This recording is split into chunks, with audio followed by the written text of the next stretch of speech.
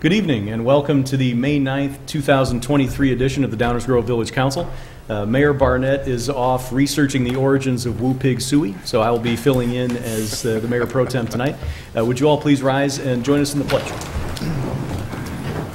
I pledge allegiance to the flag of the United States of America and to the republic for which it stands, one nation, under God, indivisible, with liberty and justice for all.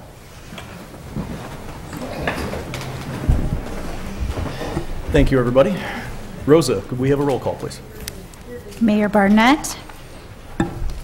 Commissioner Jose. Here. Commissioner Sadowski-Fugit. Here.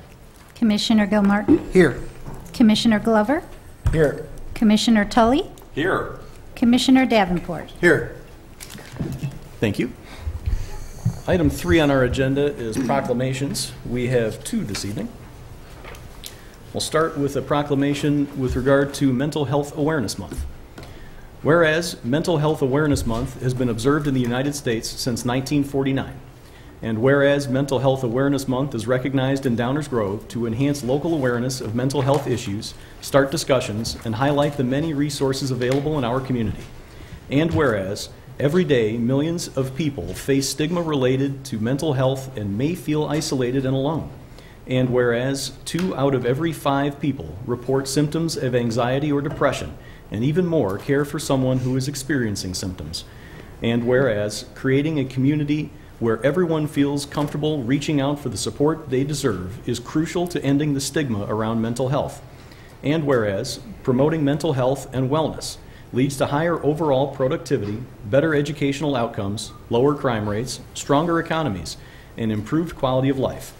And whereas the Village of Downers Grove, its Village Council, and boards and commissions wish to fulfill their responsibility in promoting mental wellness, and whereas assistance is available 24 hours a day, 7 days a week through the Suicide and Crisis Lifeline at 988, and DuPage Crisis Services at 630-627-1700. Now therefore, Robert T. Barnett, Mayor of the Village of Downers Grove, does hereby proclaim May 2023 as Mental Health Awareness Month in the Village of Downers Grove to enhance community awareness of mental health and let all residents know mental health matters and you matter here in Downers Grove. Dated this 9th day of May 2023 at Downers Grove, Illinois. And I understand we have some folks with us to accept the proclamation. Oh, Bill, I think. Oh, I could.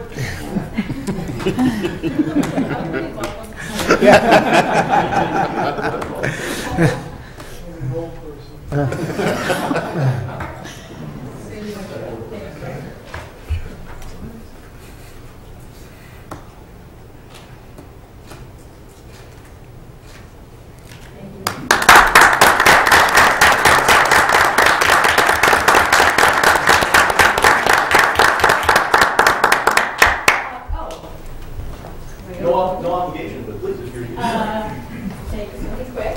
Thank you very much. When I was leaving, my 16-year-old daughter said, "Is it a hear ye, hear ye?"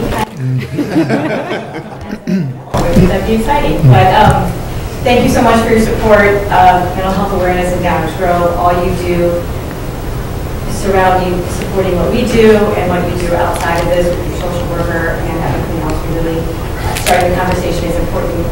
It brings people to the table. It makes people more comfortable. It helps them seek help, and it saves lives ultimately. So we really appreciate your support and the work that we do and what you do for the residents. Thank you so much.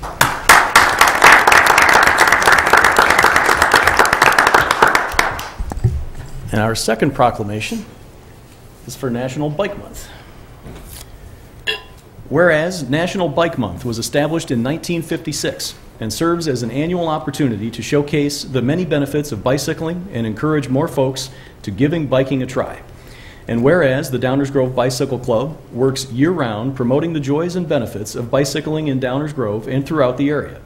And whereas the Downers Grove Bike Club, the League of American Bicyclists, schools, park and recreation districts, public health officials, hospitals, companies, and other civic groups promotion of bicycling improves public awareness of safe bicycle operation, reducing collisions, injuries, and fatalities, improving health and safety for everyone.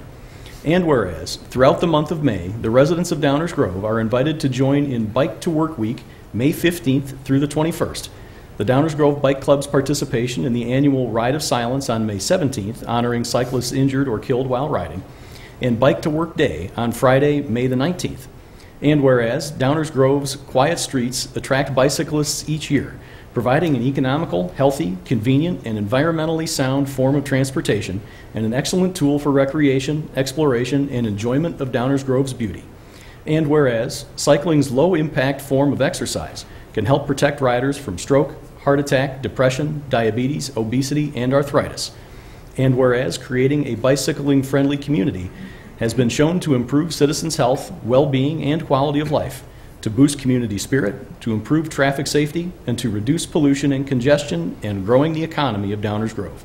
Now therefore, Robert T. Barnett, Mayor of the Village of Downers Grove, does hereby proclaim May 2023 as National Bike Month in the Village of Downers Grove, and urges all residents to join in seeking opportunities to ride and enjoy this special observance of biking in our community.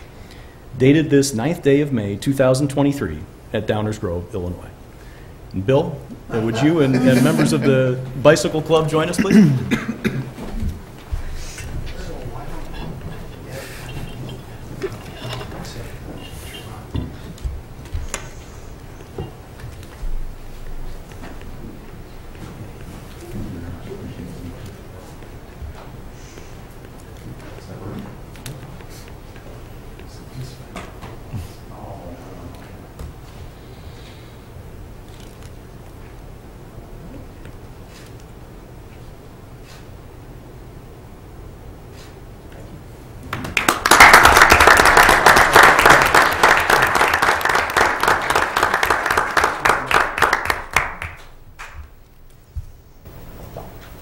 First of all, I'm in good company with the proclaiming May mental health.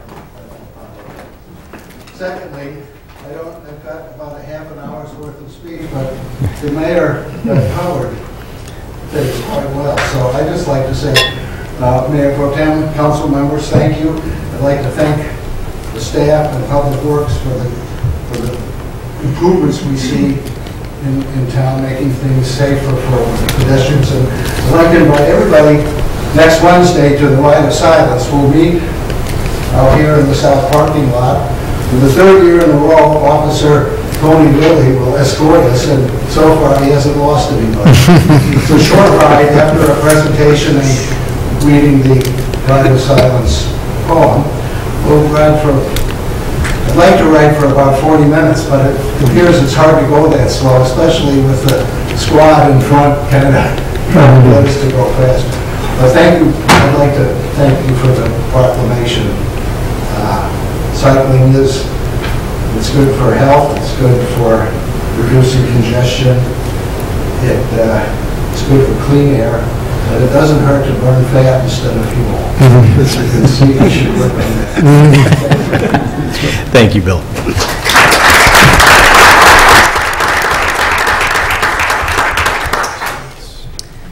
Item 4 on our agenda is the minutes. Do we have a motion with regard to the minutes? Mayor Pro Tem, I move to approve the Village Council meeting minutes for May 2nd, 2023 as presented. Second. Any discussion on the minutes? All those in favor? Aye. Any opposed? That motion carries. That brings us to item 5, our consent agenda. Is there a motion? Mayor Pro Tem, I move to approve the consent agenda as presented. Second. Any public comment with regard to the consent agenda? Rosa, could I have a roll call, please? Commissioner Sadowski-Fugit, Aye. Commissioner Gilmartin, Aye. Commissioner Davenport, Aye. Commissioner Tully, Aye. Commissioner Glover, Aye. Mayor Pro Tem Jose. Aye. That matter passes unanimously. We have no active agenda tonight, so that brings us to item 7, our first reading. This is an opportunity for the council to see items for the first time and an opportunity for the public to weigh in on these items as well as the council. So I will turn it over to Village Manager Dave Fieldman for the presentations. Thank you, Mayor Pro Tem. There are 5 items on tonight's first reading agenda. The first is an ordinance considering authorizing a special use for the property at 2539 Ogden. And here to present background information on this petition is our Community Development Director, Stan Popovich. Thank you, Manager Fieldman. Good evening, Mayor Pro Tem and Village Council members. Stan Fieldman notes special use for a personal vehicle repair and maintenance facility at 2539 Ogden Avenue. As you are aware, special uses are uses that are allowed in the zoning district, as they are generally appropriate for the area, but may require special regulation because of unique or unusual impacts associated with them. The property is located on the west side of Ogden Avenue, generally at the intersection of Drendel and Ogden Avenue. Zoomed in here to show the outline of the site. The property has frontage on both Ogden Avenue and Drendel Road. With the zoning on the property, the entire property itself is Zone B3 General Services and Highway Business District. There's an adjacent R1 and R4 residential zoning classifications, B3 immediately to the east north, and office research and manufacturing to the north as well. The petitioner, Bell Tires, proposing to construct a one-story, 9,800 square foot building shown here in brown in the northeast corner of the site. The building is set back 162 feet from the south property line. Access to property will be provided via right in and right out on Ogden Avenue. And an access point on Drendel is also provided. Access on Drendel will allow inbound traffic from both southbound and northbound. We'll be able to turn into the site. Outbound traffic is limited to right out, northbound only. Signage and a median pork chop will be provided to ensure this movement there's no traffic moving southbound on Drendel off the site. The village recently implemented parking restrictions on both sides of Drendel Road just north of this site, since the Plan Commission was meeting in March, that proposal for fully implementing those items and parking restrictions will be the next first reading item.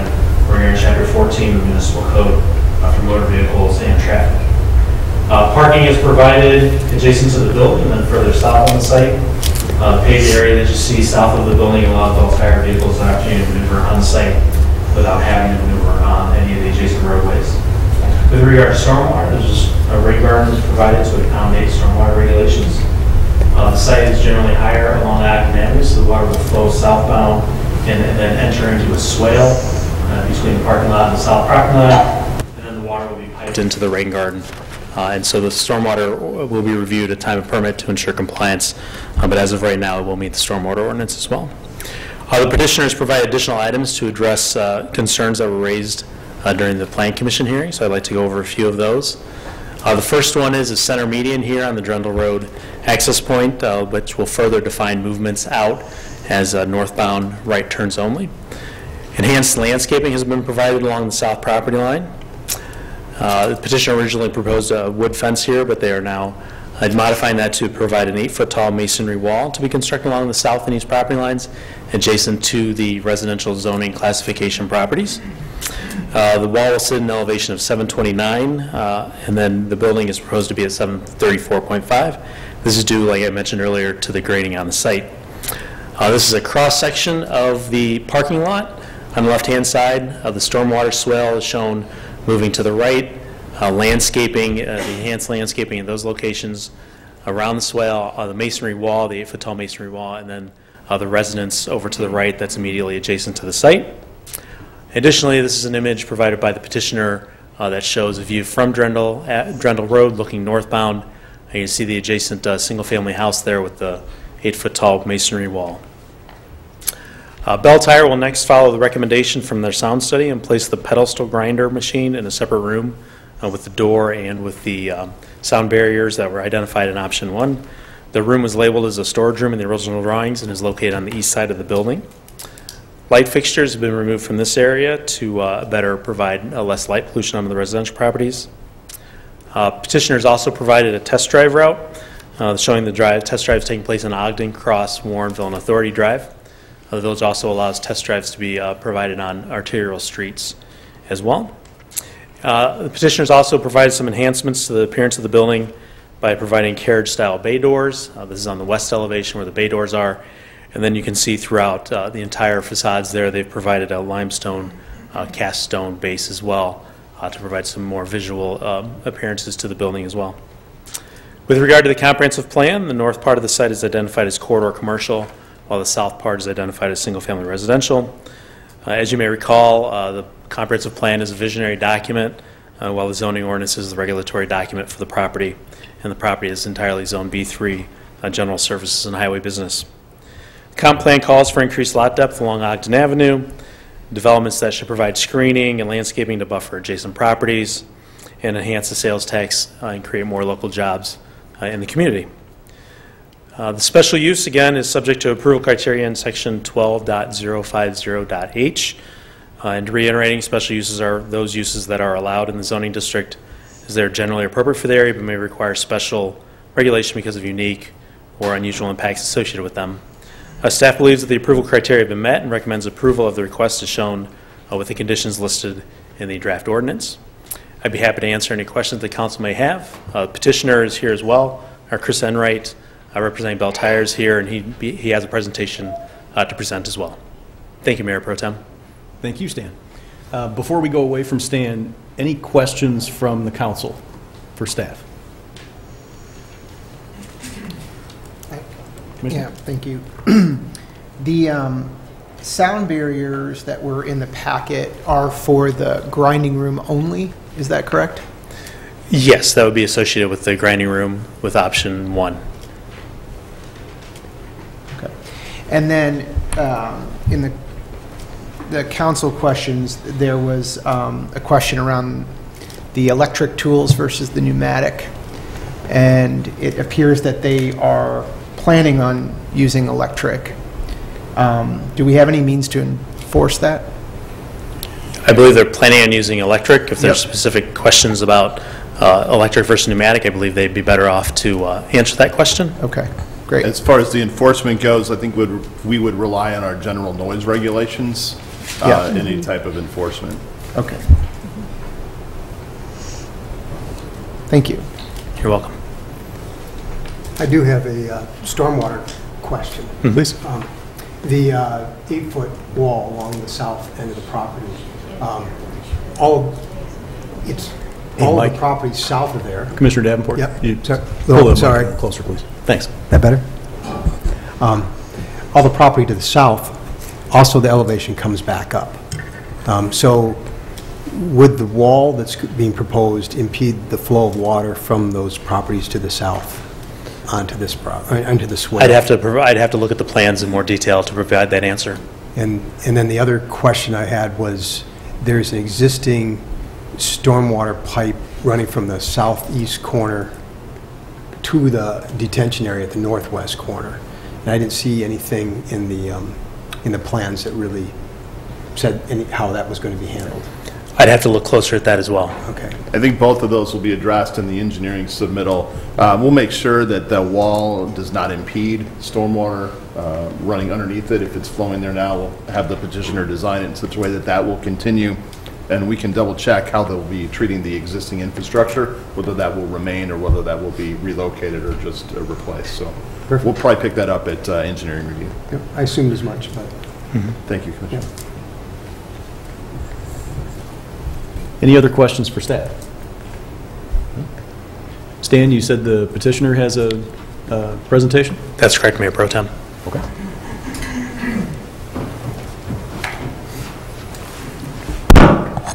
Sorry.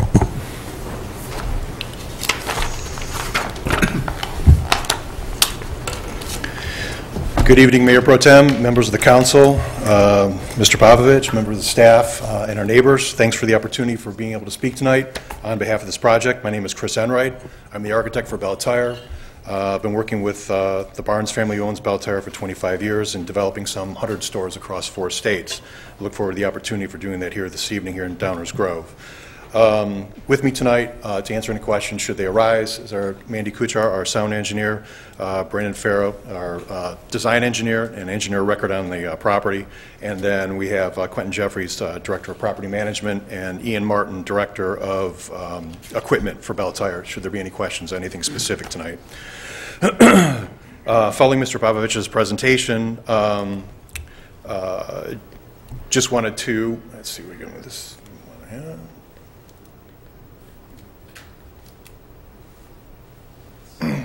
Oh, did I go too far?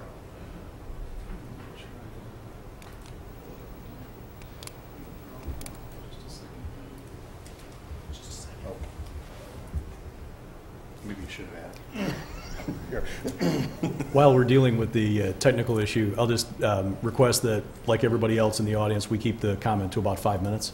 Okay. I was going to handle that once we got to the public portion of it, but want to make sure we treat everybody equally. Yeah, Thank you. I'll blaze through this as quickly as I can. I'll just touch on a few of these items.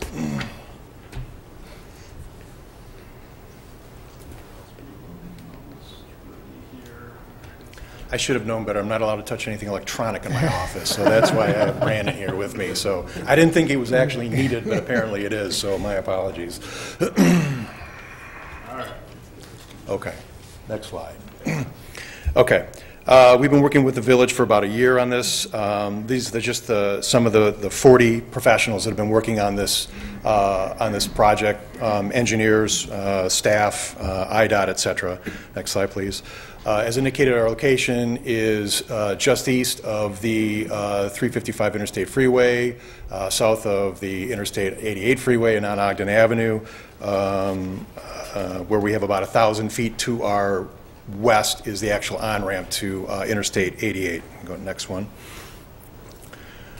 This is from the IDOT traffic counts indicating that on our site, directly next to our site, Ogden Avenue, we have about 27,800 cars per day. And on Interstate 88, we have approximately 160,000 cars. And then on Interstate 355 at that location, we have approximately 146,000 cars per day. Next slide, please. This is the traffic analysis from our traffic report that we submitted, looking at the intersections of Drendel and Ogden, and then Ogden and McDonald's. This is a study that lasted over 5 years. And with all the traffic that's in that area, there have only been 6 crashes in that 5-year period of time, 3 at each location. Next slide, please. As indicated in Ms. Popovich's presentation, there'll be no parking on Drendel, so any concerns regarding the traffic, or traffic, but parking on Drendel by some of the other users will be alleviated by the no parking signs on Drendel. And Bell themselves will not park their vehicles on Drendel. Everything will be on site where the vehicles will not be allowed to park on Drendel. As indicated with the master plan, we are corridor commercial. Corridor commercial is specifically related to automotive uses, auto-related, and to other uses such as retail, office, and multifamily. So our use is specifically akin to the special use. Zoning follows along with this, where the zoning all the way along Drendel, or I'm sorry, Ogden, the entire width of Village of Downers Grove is B3, highly intensive commercial zoning, essentially where we have commercial frontage with residential behind all the properties. As indicated, this is a test drive route. There are some concerns about vehicles going into the neighborhood being test driven. The fact of the matter is with Bell, we provided this test drive route because when they test the vehicles, they want to make sure that they can replicate the problems that either the client has or that the vehicle has been repaired properly. So we need to get proper traffic and more highly voluminous type traffic routes. So this is more ideal traffic route for us. The district managers will indicate and verify what those routes are and mandate it for each store. These are, as a context, these are all the special uses that we've determined all the way along Ogden Avenue, where there are either automotive or drive-through type uses all the way along the corridor of Ogden, and each one of those locations has some type of residential directly behind their existing use. There's approximately 40 of those uses currently to date. Actually, that investment is wrong. The store will Bell will be investing approximately $5 million into the store. That's the total cost of the land with the development of the property. The estimated sales for a year will be approximately that $4 million, of which the village will enjoy portions of that tax base. This is the drainage map that was alluded to before. That greenish area and vertically is the rain garden. That is the area which all of the water from our property drains to. and to address the Commissioner's question regarding the drainage from going underneath the fences. We are actually collecting water from underneath the fence. The fence has been designed, and we'll show you in a picture in a second, to actually transmit water underneath that fence from the neighbors in the perimeter. And there's actually a swale that's designed to collect all that water and take it into the rain garden, and then eventually into that area up in the northwest corner, which is an existing regional detention pond. Go back. One other question to address is that there is a current drain line that runs, that collects water from the neighborhood and runs diagonally, as it was indicated, underneath the property. That easement is in place, and that water drains directly underneath our property into the regional detention pond. That regional detention pond, by the way, was purchased by the county for the sole purpose of providing drainage relief for the residents to the south. And of course, it accomplishes two things. It then prevents any sort of further development from corner, and it creates a buffer for the front of our property. It's permanent. Sound is indicated. The sound report has been submitted. There have been a variety of elements that we've taken into account to do the study. Our sound engineer can address these comments specifically and how the report was created.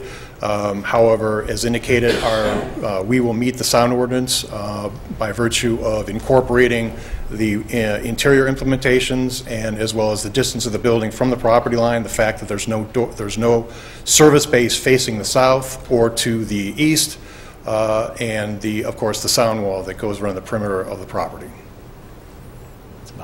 Landscape, we directed our landscape architect to install the largest trees available and to pack the site as much as they could with landscaping, short of putting the plants at risk because they're too crammed in there. So that was the directive that we gave them.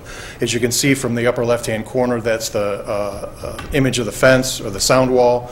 There's piers every 8 feet or so, or every 8 feet exactly, and then there's a 4 or 6 inch gap at the bottom to allow rainwater to go through the bottom of the sound wall. Hours of operation, Tuesday, Wednesday, and Friday 8 to 6, and then Monday and Thursday 8 to 8, and then Saturday 8 to 5, and they're closed Sunday. Every one of Bell's stores has the exact same hours of operation in all 165 of their stores now. On average, the store is open 9 hours per day per week when you average it all out. As a comparison, McDonald's is open 19 hours a day, opening at 5 and closing at 11. Architecture is indicated before touching on it that we're adding the overhead doors and then the opaque doors. And I already sort of concluded, no sense going through it, so we're happy to answer any questions. Thank you very much. Any questions for the petitioner? Commissioner Saski, if you could. I have a couple. Just for clarity's sake, who is responsible for the maintenance of the bioswale and the rain garden? That'll be essentially property management. Bell Tire has a property management system, and they're responsible for everything. Excellent. And then I guess my only other question is, how much use do you expect that Drendel Road access to have in or out, given that you don't plan on using that at all for any of the test drives and whatnot? Kind of how do you see that access used? Well, being that we have approval from IDOT for the curb cut currently that we're proposing, which is a right in, right out onto Ogden, that is going to be our main, obviously, point of traffic for our customers. The Drendel Road access is going to be pretty much what we're planning on it to be, is for any kind of delivery that we may have that were for a vehicle that can't get into off of Ogden Avenue. So obviously we can't turn left, and so if anyone wants to turn right, they would typically going back onto Ogden, they would go back out onto Ogden. Or they might go turn right onto Drendel to turn left onto Ogden. That would be really the main reason for them to exiting that road. Thank you. You're welcome. Commissioner Gilmore. Maybe for the sound engineer, a question regarding the gap in the brick wall. Does that reduce its ability to attenuate the sound?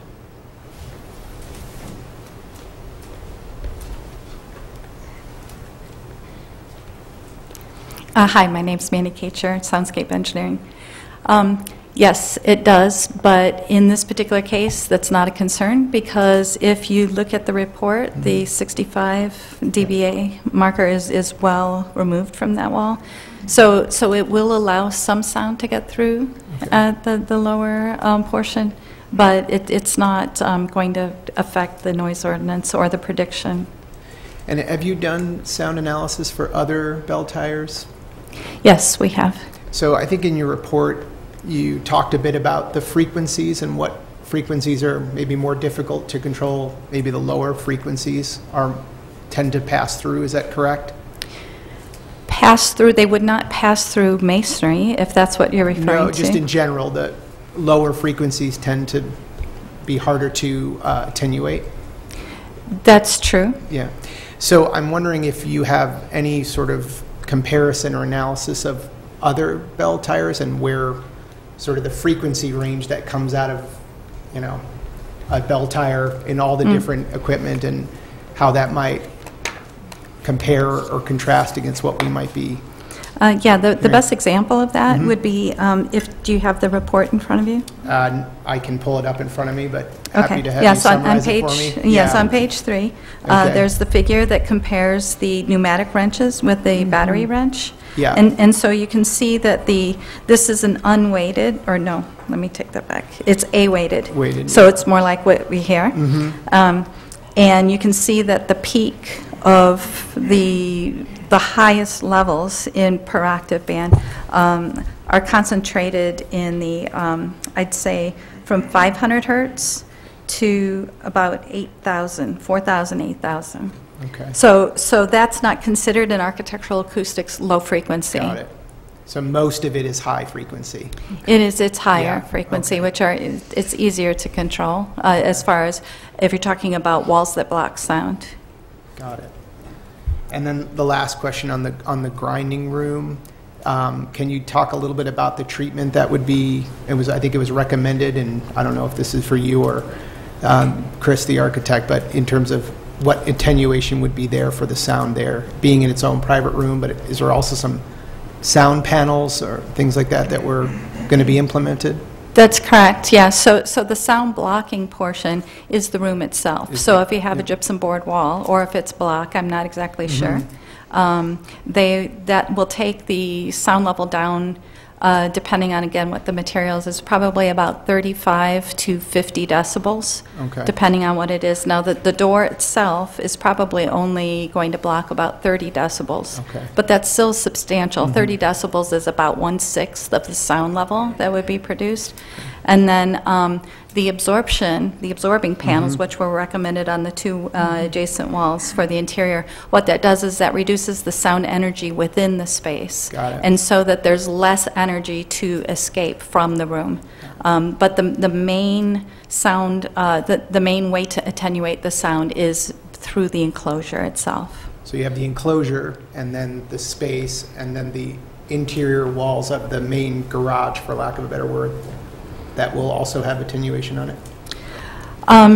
The only sound absorption that's needed, and it's really technically not needed, it's just good practice, is within that grinder room. So wherever that's housed, and in part it's just for comfort of the person. So because when you have a loud piece of equipment and it was in a large space and now you're putting it in a small space, the sound energy will be concentrated. So the absorption on the walls and the absorptive ceiling, the acoustic tile ceiling, will all work to reduce some of that energy.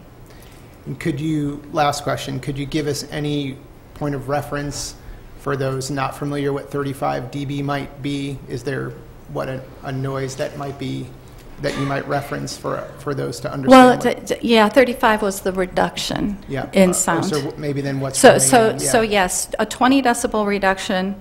Well, it's a log scale, so it's kind of, if you have a 3 dB reduction, it's a just noticeable difference. If you have a 10 dB reduction, it's twice as quiet, or half as loud. And then if you have a 20 decibel reduction, it's a quarter as loud. So a 35 decibel reduction is, you're talking about probably about 6 or 7 times as quiet as it would have been without the enclosure. So it's blocking quite a bit of sound. Okay. It's Another way to look at it would be like typical for an office door. If you have a door, well, most office doors aren't sealed. But if you had a nice sealed office door, it would be somebody's talking at a normal volume in there, and you're outside the door, and you can hear that somebody's talking in there, but you can't really tell what they're saying, and it's kind of mumbled and quiet. That would be an approximate Comparison. estimate of what a 35 decibel reduction would be. Okay. That's helpful. Thank you. Okay. Thank you. Any other questions from the council? Okay. Then I will open it up for public comment. We ask you to keep your comments to 5 minutes or less. We'd love to hear from you.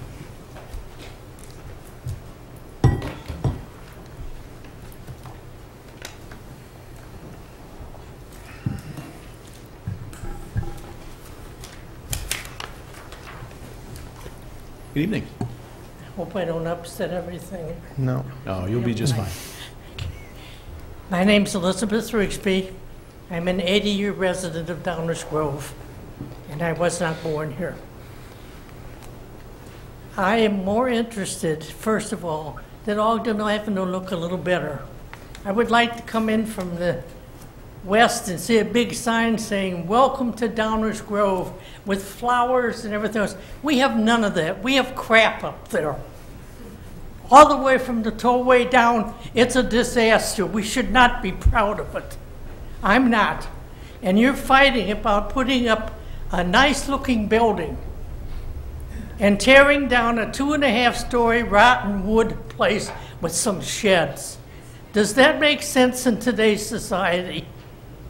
Not to me, and I know I'm voicing opinions because I'm an old lady.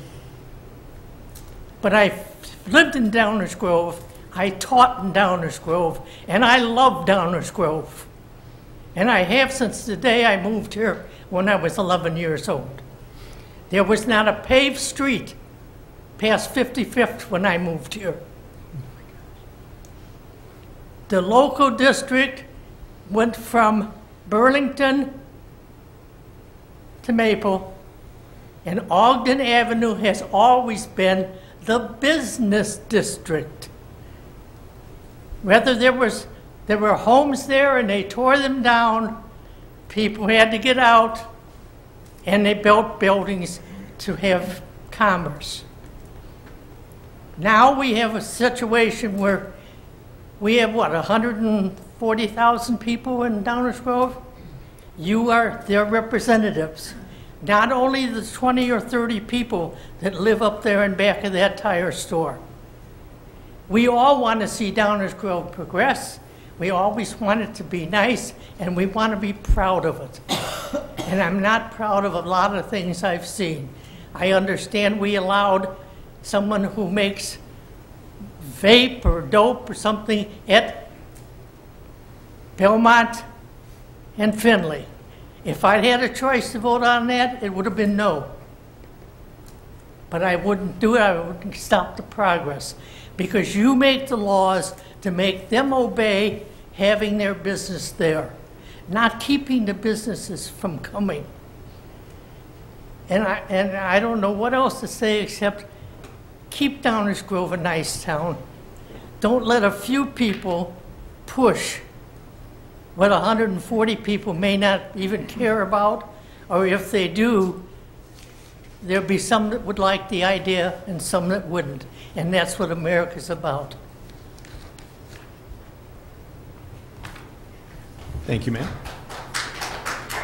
If we, folks, I'd like to keep a good level of decorum. Whether you like what someone has to say or don't, let's try to keep our reactions to ourselves. We don't want it to become a clapping or booing contest. Secondly, just one thing. While I love the idea that one day Downers Grove might end up at 150,000 residents, we're not quite that big currently. We're closer to 50,000. Our daytime population is probably somewhere around twice that. But we are a good-sized town. Please. Hi, my name is Meredith Rogers, and I'm the I live at 4504 Drendel Road in Downers Grove. I just wanted to show you, I know I've attached all these pictures to my email that I sent out. But If you could just give them to Mr. Baker, we'll get them all the way around to everybody. Thank you. Those are some pictures that I took. I did want to ask, when I was reading the report, it says the two for the mitigation for the pedestal grinder room, option 1 was the pedestal grinder room, and it said this will reduce the pedestal grinder sound by 25 dBA, and then option 2 was 7 to 10 dBA, and she said 35. So I just want to make sure, is it 35 or 25? So maybe answer that, not right this second, but also, I did send an email. I just wanted to also talk about, too, real quick, where the proposed finished floor elevation for the main building. My neighbor, Mr. Gupta, he's at 4505 Darnell Road. He can't be here tonight, but I believe he's live streaming.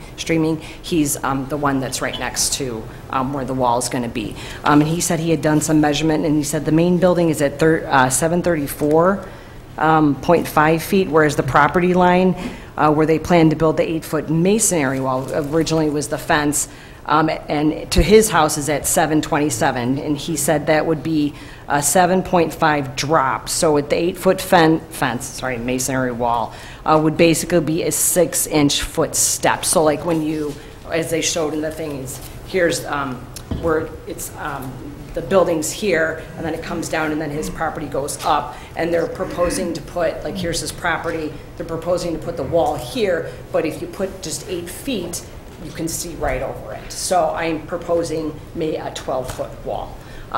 In my proposal in my email also is just a question whether they can move the wall where the parking lot is. It's the parking lot and then the wall, and then all the green plantings after that. So you see all the greenery, and then you see the wall first at the parking lot, and then all the greenery, and then 4505 Drendel Road. Does that make sense?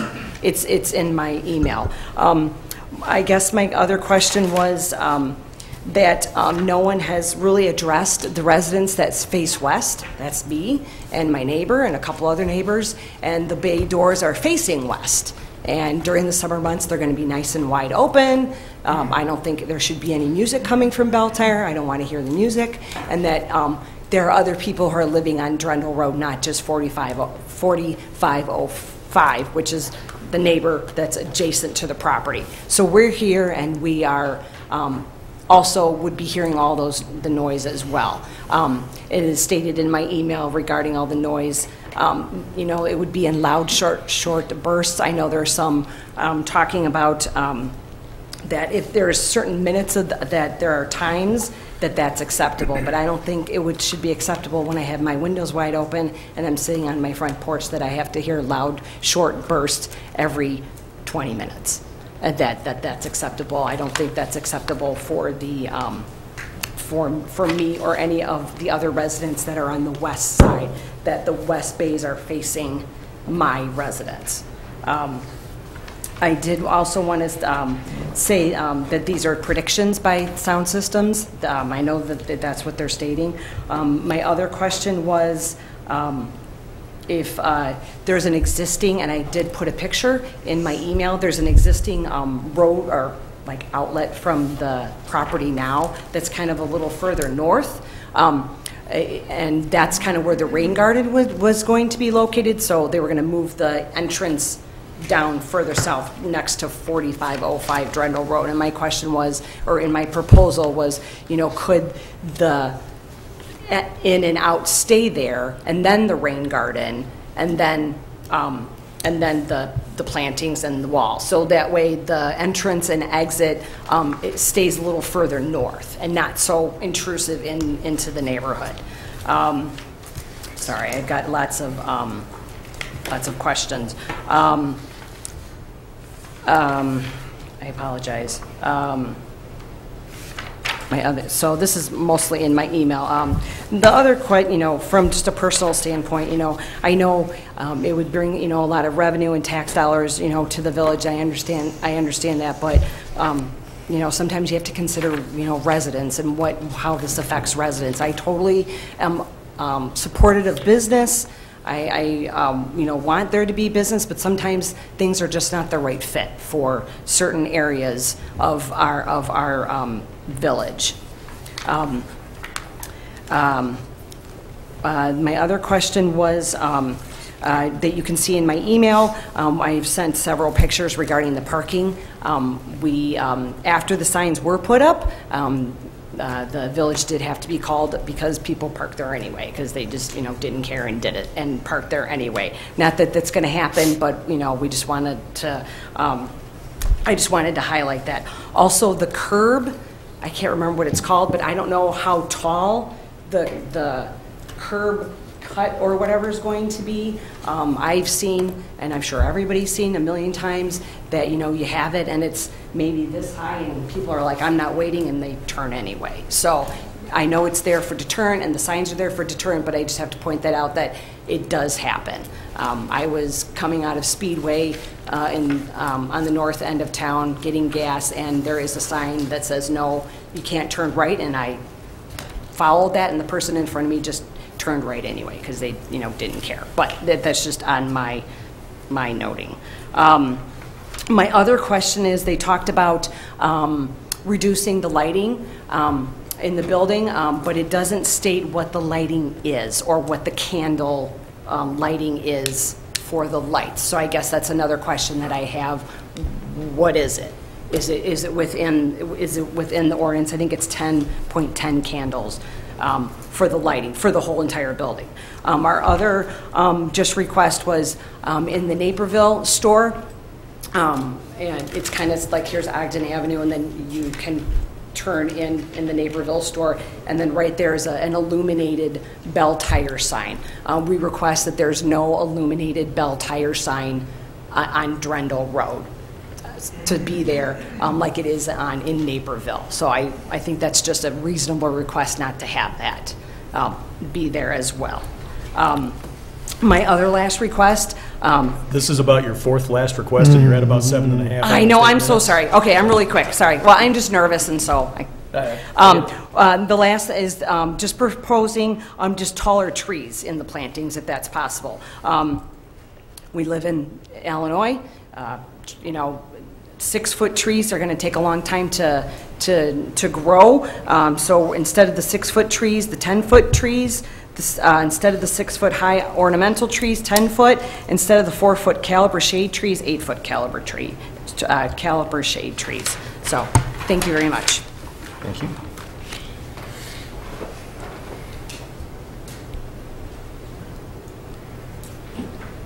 Good evening.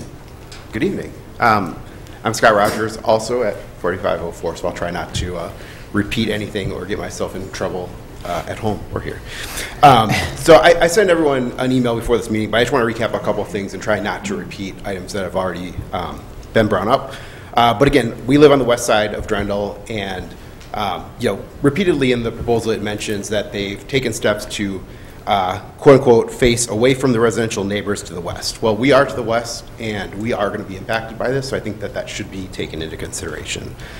I also am supportive of business in Downers Grove. I welcome them to put something on Ogden Avenue. What's there is not great. I just have some concerns about this particular development. And in particular, they are around really 3 areas. One is access. So we've talked about Drendel Road. It's a residential street. It sounds like, and it was noted tonight, the main reason for that access is for delivery trucks. So I would love if they could limit that access to only delivery trucks. Because there's already problems getting out from Drendel to Ogden Avenue in the morning and evening rush, and additional customer traffic is going to exacerbate that. So that would be great. I also think if you're going to allow both access in and out, you could do a curb cut, sort of like they do at the Belmont train station, that allows cars to come in and out only from the north, so that there's no need for anyone from the south on Drendel to get into Bell Tire. If they want to do so, they can turn right on Ogden, go in right there. Secondly is noise. So I appreciate the noise study. It did seem to me there was a lot of yellow on that map that got kept pretty close to our property. I would want to know if that study was done with the bay doors open or closed. As my wife mentioned, we all know doors open in the summertime, the radio is going to be going, it's going to be loud. If they can't keep it under those levels with the doors open, I would suggest that they have to keep the doors closed, except when bringing vehicles in and out. And then lastly, I would say on a visual, some of these were already mentioned, but Illinois trees with leaves don't exist for 5-6 months of the year, so it doesn't really help us to have big trees that have no leaves on them. So anything we could do to have a more permanent barrier so that we don't see the property from our residents, that would be great. Help with the noise as well. And there's really no mention of odor. I don't know what the studies are from other establishments, but tires typically don't smell particularly great. So I would like that to be at least considered as well. So that's all I got. And thank you for your time. Thank you. Any other public comment?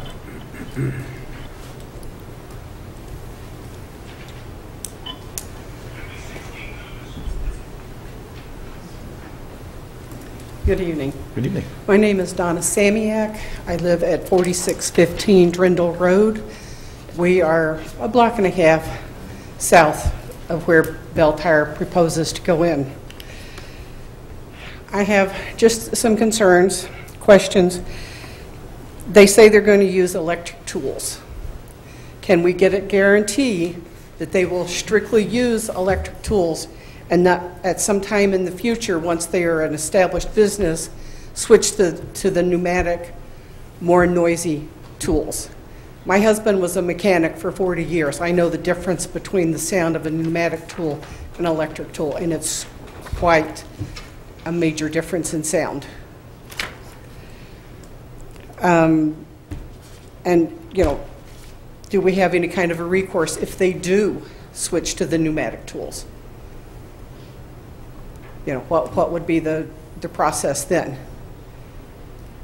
Another concern, if this proceeds and they start building, construction traffic, will that be limited to coming in off of Ogden Avenue to the construction site, or will they be allowed to come in off of Drindle Road to the construction site? That's a major concern because construction trucks take a long time to unload, and if they've got one truck already there unloading, what's to keep the second truck from stopping on Drindle, unloading, and then going up the little access road? So I would like to see it construction traffic only from Ogden Avenue. Kind of talked about the flooding issues, but along with that, my concern is for the animals and the birds in the neighborhood that use that retention pond as a water source. We have a lot of rabbits, squirrels, raccoons, possums, deer, wild feral cats, and we have dogs that sometimes get loose and run in the neighborhood. And anytime you're working on a car, you're going to have grease and oil pollution getting on the ground and possibly getting into the grass, into the groundwater, which is going to go into the retention pond and possibly affect the health and well-being of the animals. And my last point would be our quality of life on the street is going to be severely impacted by this. From the time they start construction until the end of time. Thank you. Thank you.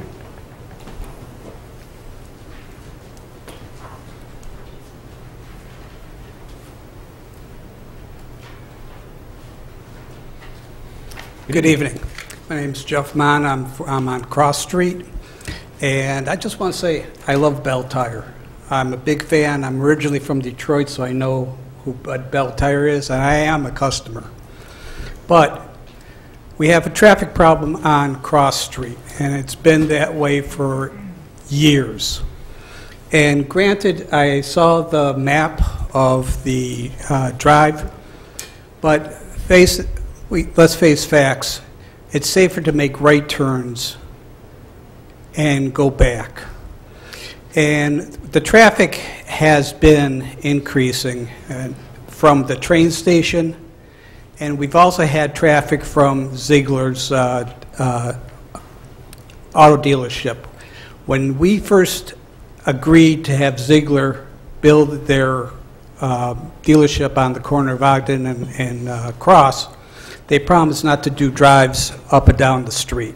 Well, they're doing it. Now, it's not to say that your employees would do it. They probably would follow your rules, but rules are made to be broken. Last night or 2 nights ago, I was walking my dog. I had at least 15 cars come through on Cross Street around 7 p.m.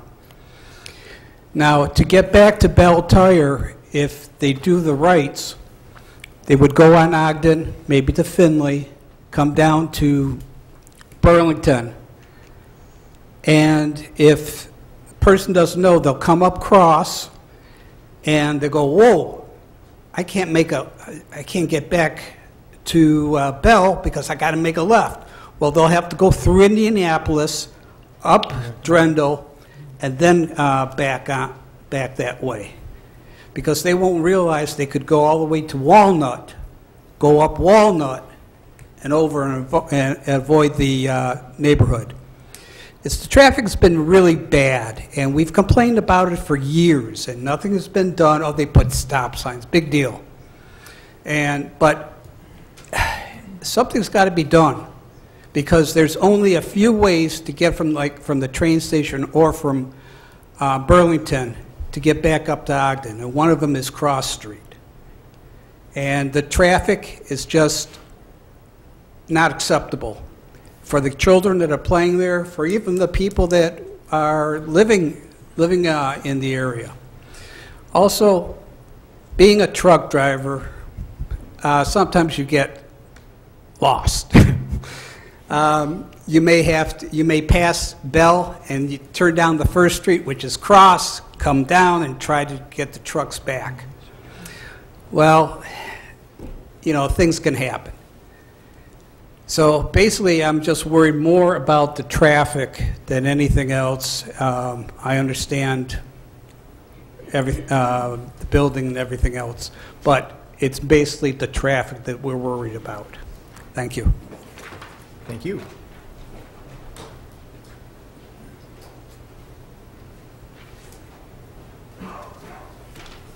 Good evening. Hey, fellas. I live at 4507 Drendel. I'm pretty close to it. The concerns that everybody's been talking about, stormwater, traffic, noise, they do exist already. And I think Bell Tire's trying to convince you more that they're going to take care of those things, but they don't really have that much proof that they're going to. I mean, as far as the stormwater drain, the existing one, it floods all the time. And they're going to pave and cause more problems, and that's just going to double the problem worse. Traffic, never enforced. And like the gentleman said, we all have to get out onto Ogden in the morning. Otherwise, we're forced to go all the way around, down, up the back way, across to Belmont. Doesn't make sense. And then for them to impose a problem with our intersection or street because IDOT turned them down. They should have had it out with IDOT and said, hey, we're Bell Tire, we want to get out, just like McDonald's or anyone else, but they couldn't do it. I agree with the ladies for revenue for Downers Grove, but there's plenty of empty establishments all the way from 355 to Westmont that they could have looked at, wouldn't have affected any residential at all. They're a little too much north into our block, which I think that's what really concerns everyone. If they were a little further up towards Ogden, they turned their building towards Ogden, it would make a lot more sense. And like somebody said, all the other special use, those garage doors are facing Ogden, and they're not right up on top of residents. So you could see that if you rode down Ogden. I don't want to take up a lot of time, but mostly I'm going to point out they're trying to pigeonhole themselves into something that they should have chose more wisely. And I'm hoping you guys understand it's for us Downers Grove residents to better value our neighborhood and not sell out, to big money. Thanks, guys. Sir, could we get your name for the record, please? Oh, Gary Horak, 4507 Trendle Road. Thank you.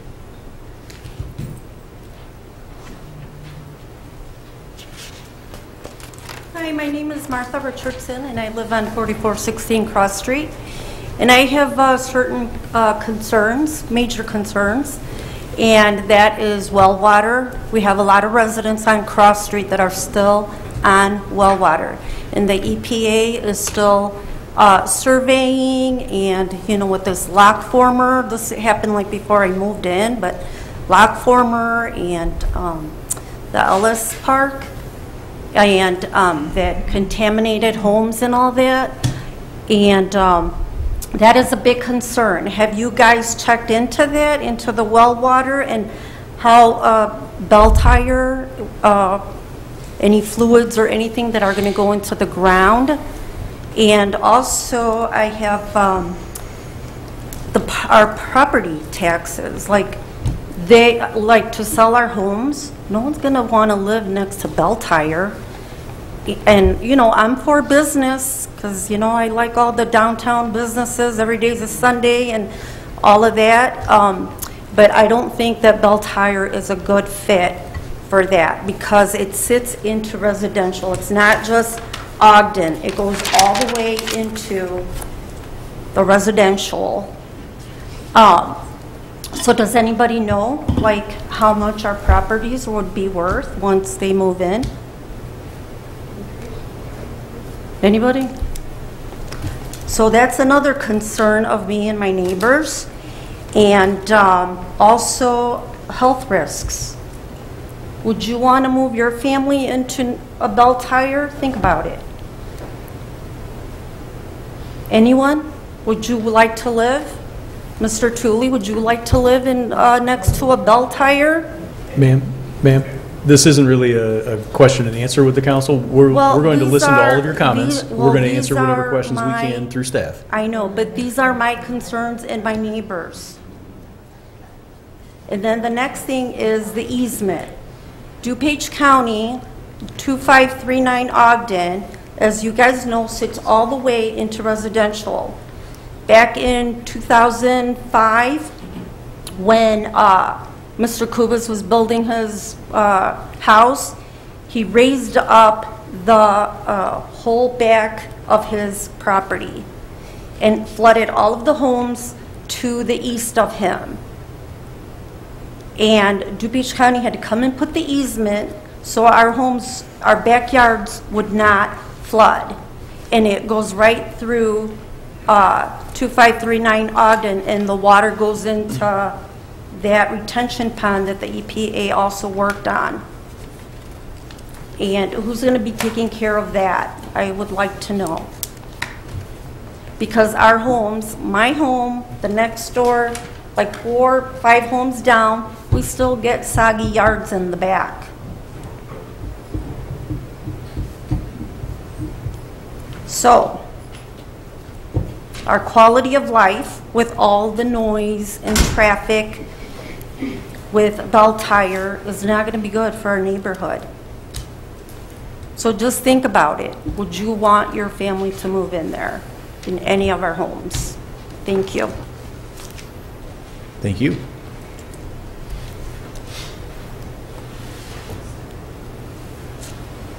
Happy to answer.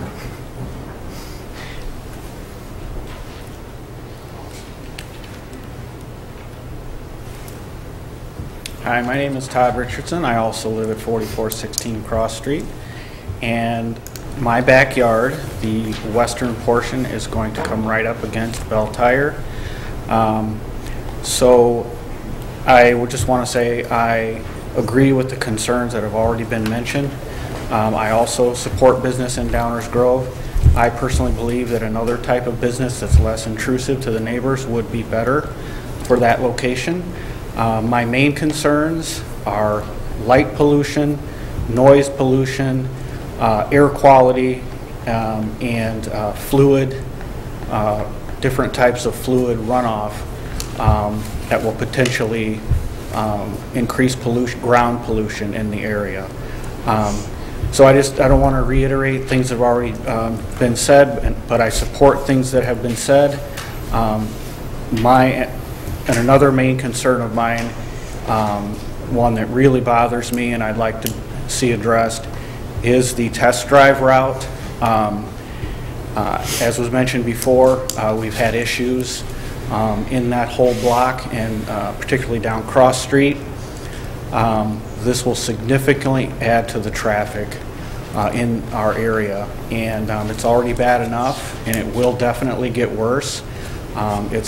It's not only a nuisance, it is a true safety hazard for residents. So that's all I have for tonight. Thank you. Thank you.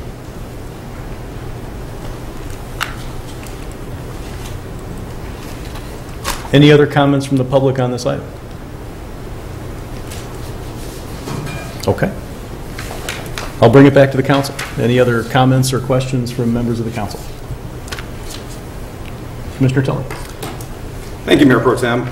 First of all, I just want to thank everybody for the emails and the time you took to come down here and share with us your views. Obviously, what the neighborhood thinks and all residents in the community are very important. And just to answer the question, because decorum did not allow me to do so, I actually live closer to a fire station and a tornado siren than the neighborhood does to Belle Tire. So we all make various choices in where we live. The issue here for me is that we have a set of standards for granting special uses in Downers Grove, and it was mentioned by staff, it's Chapter 2812-050H that lays out what the standards are for special use. And I'm always going to be governed by that because those are the rules that we put out there, not only for our residents, but for the village council, but also for any business that might be looking to come to Downers Grove. And contrary to popular belief, we often don't get to pick and choose. We have a comprehensive plan, we have regulations, and we have land uses, and people will come and look at our plans and say, that might fit my business, I'd like to go there. And then they make a request. And here, the request is one that is for a use that is actually permitted in this district.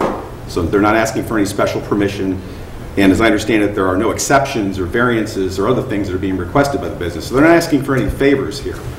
What they're simply doing is saying there's a parcel that your comprehensive plan, and before that the Ogden Avenue master plan, basically encouraged, among other things, lot consolidation, that's part of what's going to be done here should this be approved.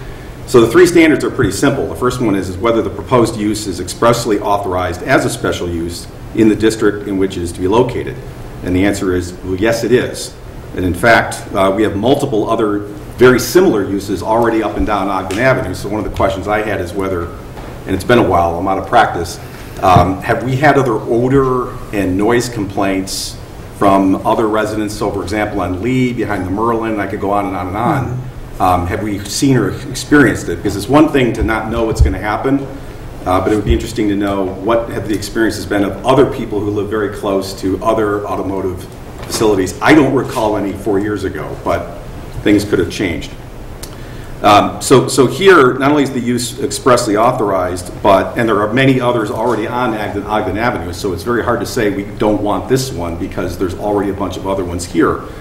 But as mentioned, there's a lot consolidation going on here, which is something that the village has promoted and actively solicited.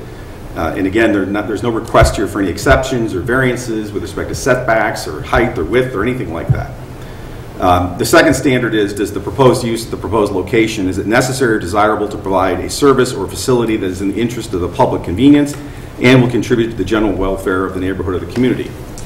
Okay, well, you can get reasonable people to disagree about that. But the young woman said earlier that we have to think in terms of the best interest of the entire community, not just necessarily that neighborhood, because that's what we're elected to do. And it's certainly a use that clearly there's a need for, or there's a support for, because we have them already in town. And as mentioned, quite frankly, going all the way back 20 years ago, one of the objectives of the Ogden Avenue Master Plan, before it became part of the comprehensive plan, was to encourage lot consolidation along Ogden Avenue, because Ogden Avenue used to be called Old Plank Road for a reason. And there was a lot of shallow lots, and it's very challenging when it comes to development, so we had to do things to encourage a more modern use of Ogden Avenue and maybe get those gateway signs someday.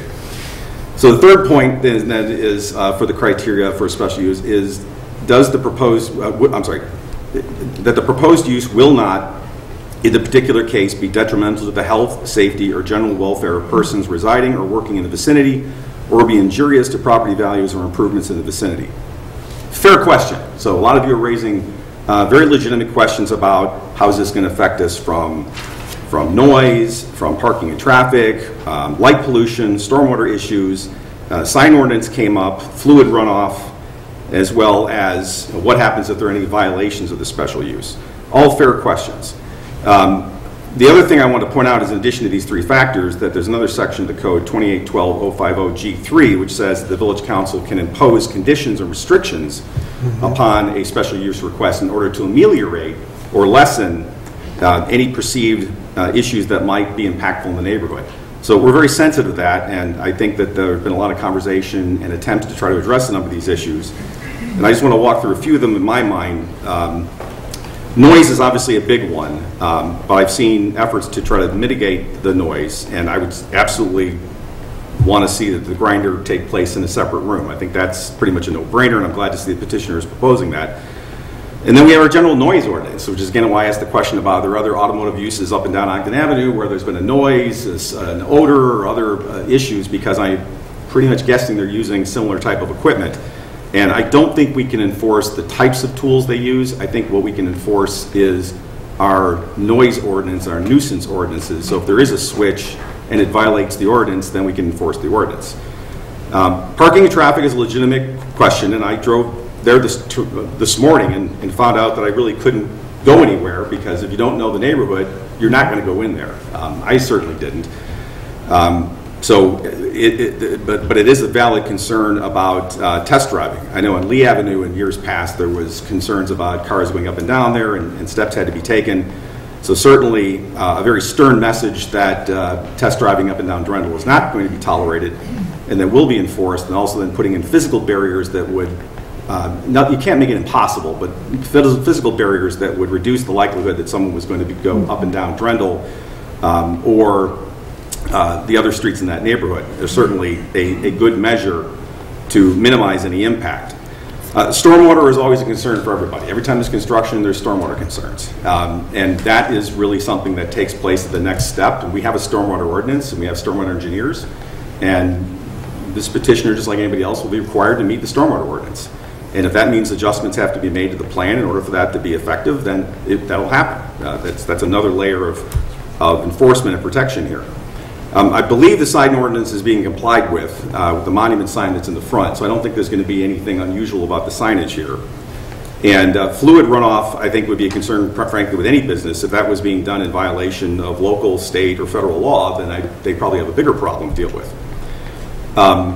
The last thing I want to point out is that our ordinance also allows us that if someone is granted a special use with conditions, and I'm getting the sense there's going to be a number of conditions on this one and restrictions, if it gets passed, that if those conditions are violated, that is potential grounds for revoking the special use. And that's something I've always said whenever a special use has been granted, is those conditions aren't suggestions.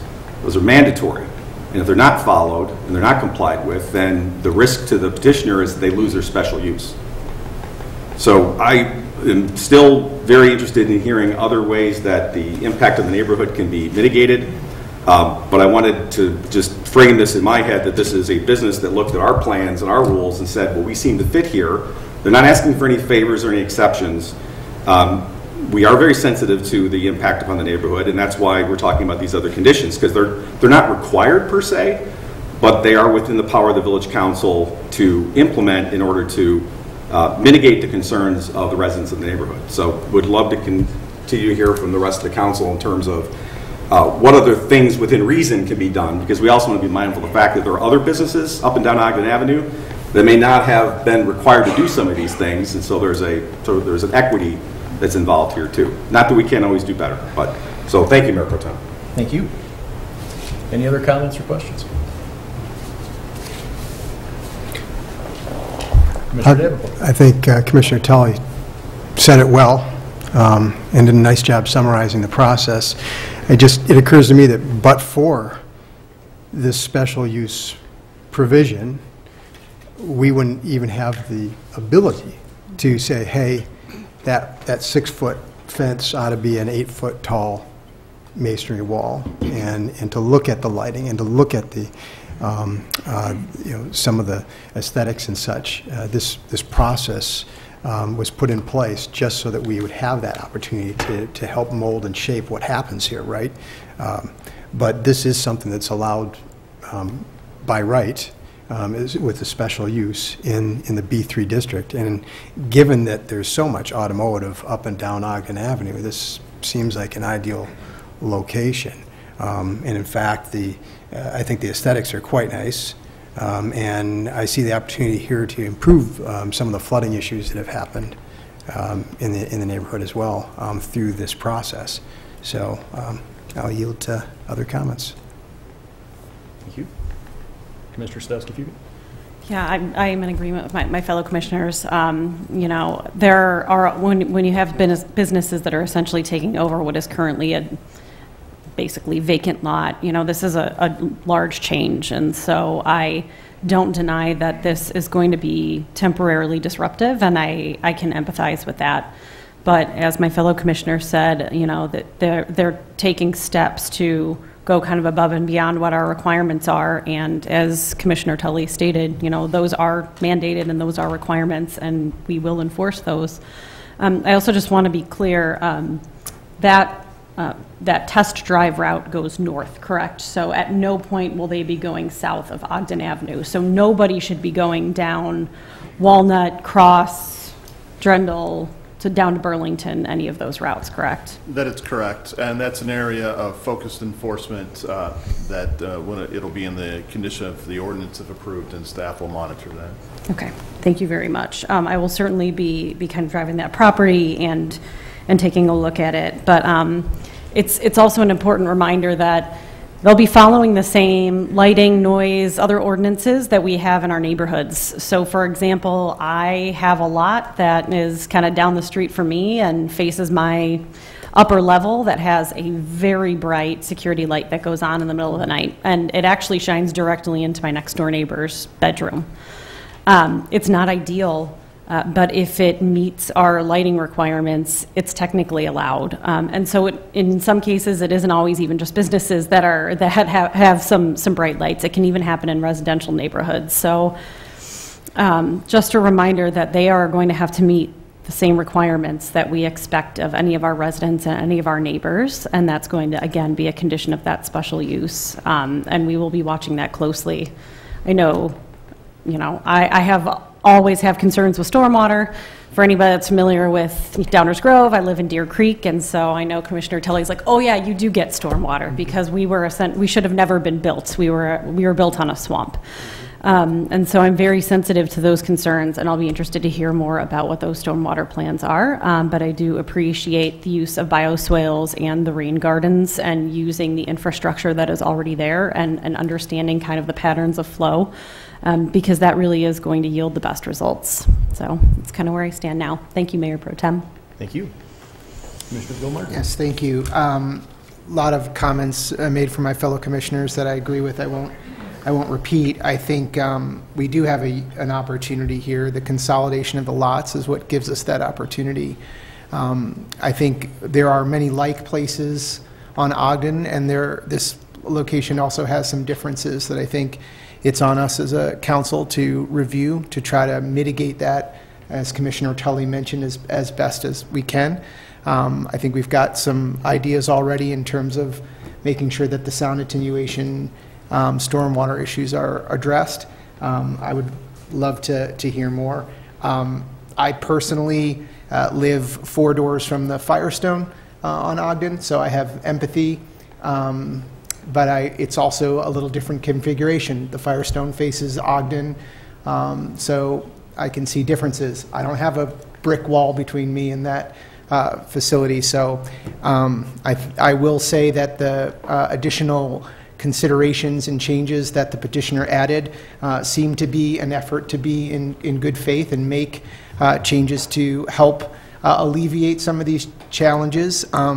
Again, I think it's on us as a council to make sure that we look and do as much as we can, as well as provide a good balance between making sure our businesses understand that we support and welcome them, but our residents also know that we are addressing their concerns as well. Given that, I think on the face of it, as it stands today, I think I would support this, I think with the conditions as we've discussed. Thank you. Thank you. I don't want to repeat too much of what's been said. With regard to stormwater, the stormwater ordinance has evolved quite a bit since 2005. It's been made much more stringent over the years several times. And this developer, should the project go forward, will be required to comply with it down to the letter. Any concerns about runoff, I would hope, would be first addressed by, whether it's federal or state EPA regulations. But obviously, if we're made aware of anything, we'll take whatever action we can. I think Commissioner Tully was right with regard to noise enforcement. We don't necessarily have the ability to say, thou shalt use this type of tool. But we can stand and take a measurement where the code requires and say that's too loud or that's not. And if we receive complaints, that's exactly what we'll do. And with regard to test drives, we've run into this kind of situation before. Packy Webb comes to mind, and I'm sure there are others that we have made it very clear to folks that are stormwater too, yeah. But we've made it very clear to folks that you're not supposed to go on test drives through neighborhoods. And I think that's been made abundantly clear to Belle Tire here tonight. We've also seen other developments that have similar configurations that prevent turns in the neighborhoods. And the one that jumped to mind for me was Fresh Time. The folks on Florence had similar concerns about traffic leaving that store, turning south onto Florence and into the neighborhood. There's a physical barrier as well as a sign, just as is proposed here in this development, and it's worked quite well. I'm not aware of any complaints. Perhaps we've received one or two, but they haven't made their way to the council.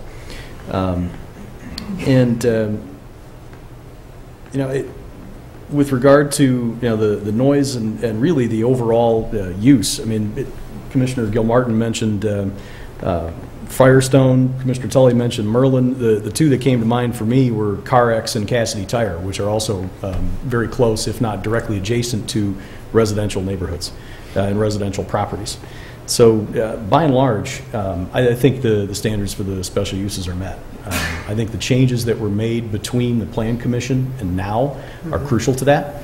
I think it would have been a very close question as to whether I would feel the same way had the petition that went to the Plan Commission come here.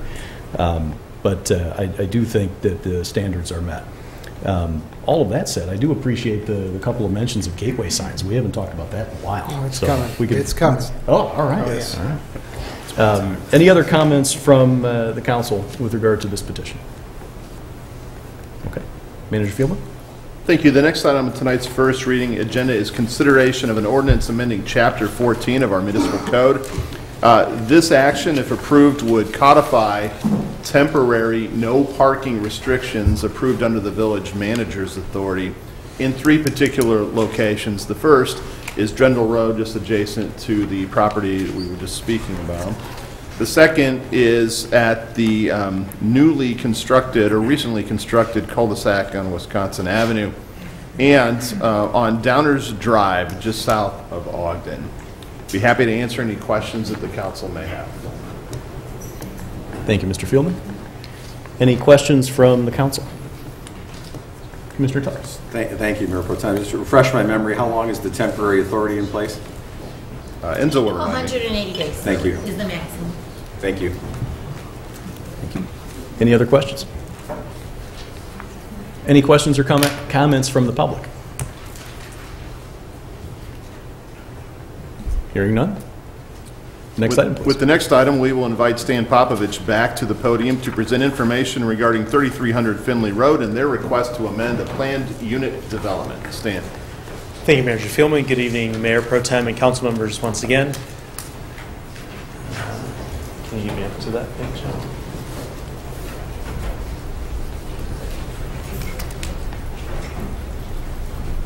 This is what my animations don't pay off is trying to get through these real quick.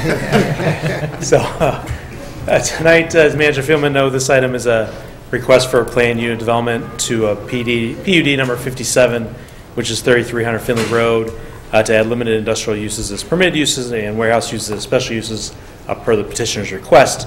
Property is located along Finley Road between I-88, I-355, and Finley Road. The site is the location of the former Fry's building. Property is zone B3/PUD. And it's adjacent to B3 to the north, ORM, Office Research Manufacturing to the east, and then I-88 and I-355 to the south and west, respectively. The petitioner is requesting an amendment to the PUD to change and to allow different uses into this district. The petitioner's request is a permitted use for limited industrial uses with conditions and a warehouse as a special use, both within this PUD, so specifically to this PUD, changing the uses that would be allowed in there. The staff and plan commission are recommending light industrial as a special use with conditions, and staff and plan commission are recommending a warehouse with special use with required retail sales and conditions as well. The conditions are outlined in the staff report, and these are the conditions. Conditions are outlined in the manager's memo in the ordinance. These are the conditions for limited industrial use, and these are the conditions for the warehouse. The conditions are the same, but for this must include retail sales on the warehouse. The comprehensive plan identifies the site as regional commercial with visibility and access draws from regional customer base, provides services, retail, and entertainment for daytime population, improve the aesthetics of the site, and strengthen the local economy by creating more jobs. The Plan Commission found that their recommendation, which is shown here, met the standards for approval found in Section 12.040C.6 in the zoning ordinance, and recommended approval of limited industrial as a special use with conditions and warehouse as a special use with required retail sales and conditions as well. I'd be happy to answer any questions that you might have at this time. Petitioner as well is here this evening as well, and they do have a presentation as well. Thank you, Mayor Pro Tem. Thank you, Stan. Would the petitioner like to add anything to staff's presentation? A short piece about. Please. You can populate or want to start it? Okay, great. Good evening. For the record, my name is Andrew Scott. I'm with the law offices of Dykema Gossett, and I'm here on behalf of SCLP1 Downers Grove LLC. They are the owners of the subject property, 3300 Finley Road.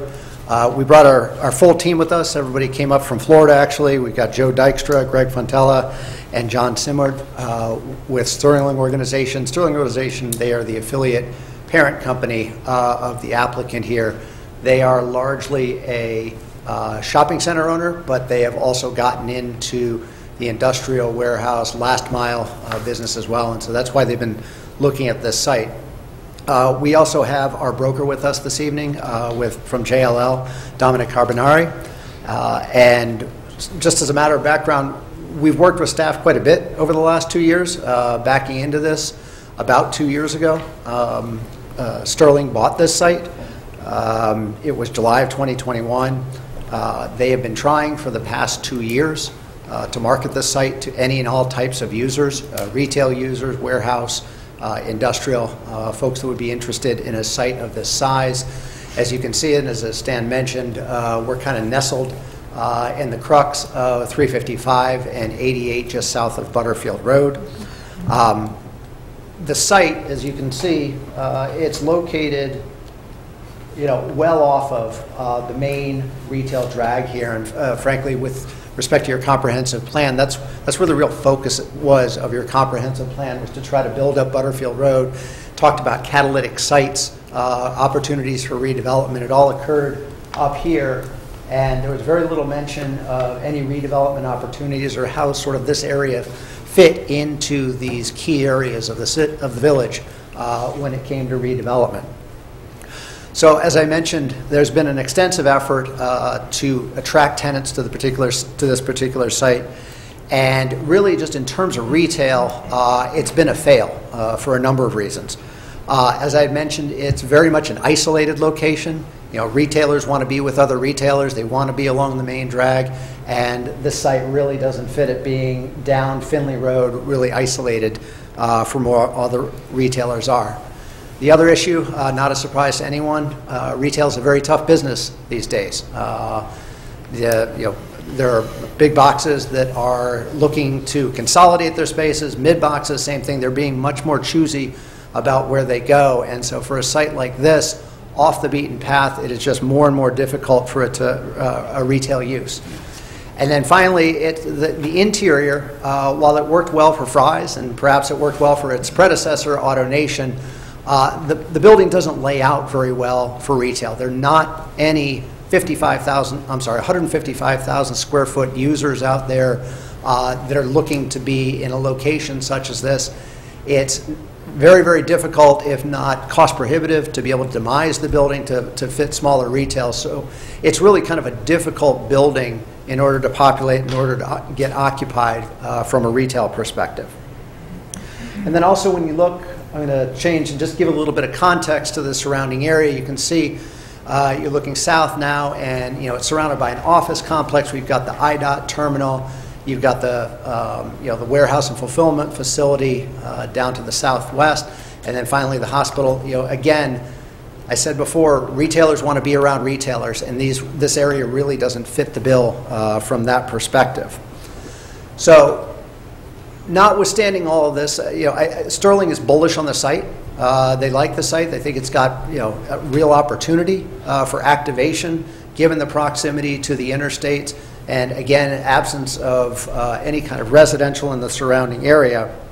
And so they have been looking and talking with, and their broker has been talking with, a number of different types of businesses that would love to occupy this site. I mean, it's great because you've got the visibility and the access to the interstate, so there really are a large group of users that would like this site, but for the zoning and but for the limitations on the use, that warehouse, light industrial uses of that nature are not permitted. And so, that's why we're here today, is to try to open up some of the uses, add them into the planned unit development that already governs the property, to give us a better opportunity to attract tenants, to get them to look at the site and let them know. I mean, I've done business in Downers Grove before. Let them know that give the village the opportunity to shine, show how business friendly it is, how easy it is to get building permits, and it being a great environment. And the problem that we're having with the zoning, and the reason that having warehouse as a special use and light industrial as a permitted use is so important, is because, again, not a shock, industrial, warehouse, notwithstanding everything that's going on in the economy, rising interest rates, industrial and warehouse still continue to be a very, very strong market. And so there's a lot of demand. And so you've got people out there that are looking for new facilities, but the problem that we have is we might be competing with 2, 3, 4 other sites if we're able to get into the contest in the first place for somebody who is out in the marketplace. But they look at other sites where there may be a lesser quality building, there may not be the great access, they may like this site a whole lot better. But when they look at a site in another municipality where the zoning is in place, warehouse is permitted, they are able to kind of check the box and know that at least they're not going to have to go through a 2 to 3 to 4 entitlement process, building permit process before they're going to get up and running. And in short, the hyper-competitive nature of this market may cause people to, they want to be into the space. If they're looking for a space, they want to be into their building. They don't want to lose out on an opportunity. And so we feel that we're losing out on opportunities, and the village is losing out on opportunities to activate this property simply because there's so much competition in the marketplace, and folks want to be able to get into buildings quick and begin operating.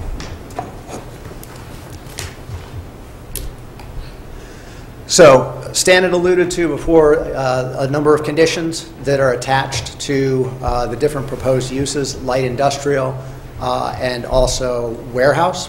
I'm sorry, light industrial and also warehouse uses. And we're in alignment with all of these conditions with the exception of 2. Let me start with the light industrial very quickly, and maybe it's not a condition, but the designation of warehouse as a special use is problematic. we've heard a lot of allusions to, why, special uses versus permitted uses, and, what's the difference between the two. And really, it's contemplated that the use is allowed, but there may be attributes of a particular use that cause it to have, a municipality is going to want to have a little bit more scrutiny over it. There might be noise, there might be traffic.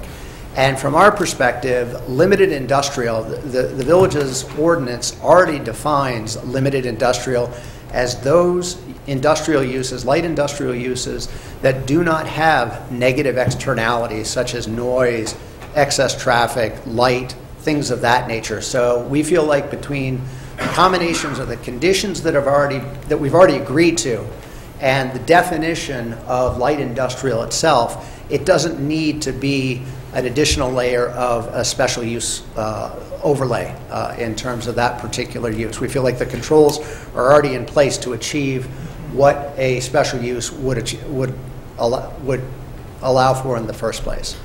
And then second, in terms of warehouse uses, again, we are in agreement with all of the conditions except for including retail sales.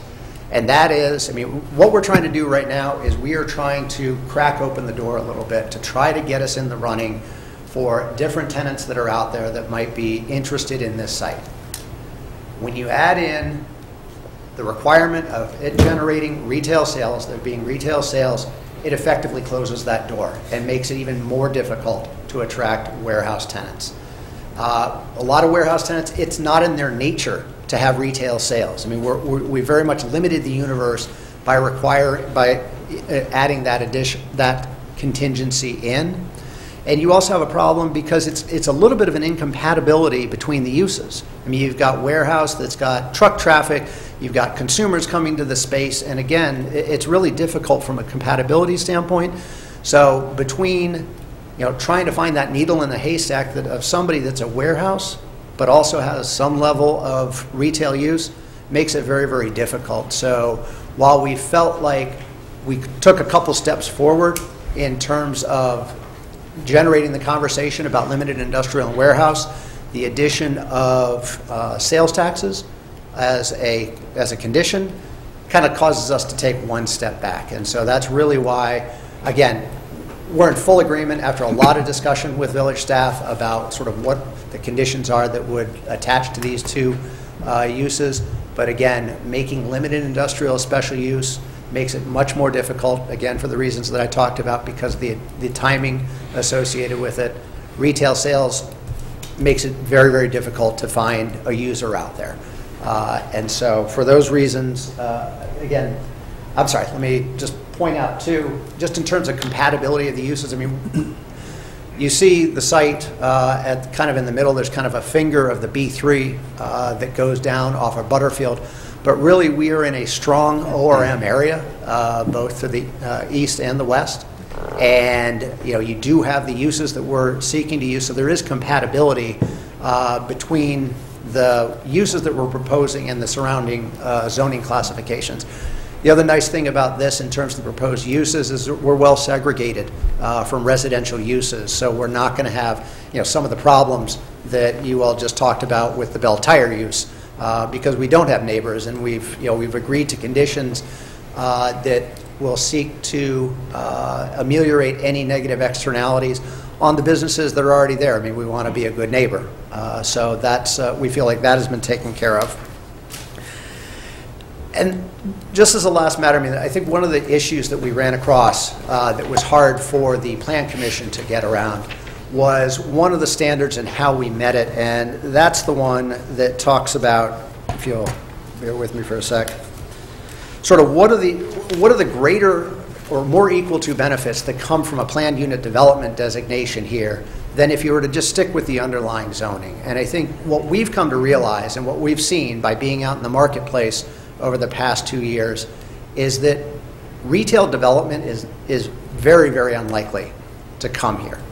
And so that means there's going to be if we stick with retail, that means, and you stick with the underlying zoning without sort of the relief that we're seeking here, you're very, very likely not going to see redevelopment of this site. And it's going to sit, and it's going to be vacant, and it's not going to be sort of the highest and best use. It's not going to be contributing to your real estate tax base. and it's going to just, it's not going to do any good to anybody. And so that compared with what do you get if we're able to put a retail use in, I'm sorry, if we're able to put a warehouse use or light industrial use in this property, is that there are benefits that go above and beyond than what would happen under the current zoning. Again, nothing would happen, or our opinion is that nothing would happen under the current zoning from a retail perspective, but you get jobs, you get enhancement of the real estate tax base, you ideally have a business that inures to the benefit of your residents and of your constituents. And so we appreciate the consideration, and we're available to answer any questions. Thank you. I'll start with the council. Any questions or comments to start? Commissioner Gilmartin. Thank you. You mentioned that there has been some interest in the property from a number of parties, yet the zoning is not allowing, or what. I'm wondering if you could share with us just generally what types of industries or that are showing interest in this, so we can get a sense of what you're talking about. Sure, absolutely. And I'd actually like to bring up our broker, because I think he's the guy. Perfect. Face of the I appreciate face of the that. property. Yes.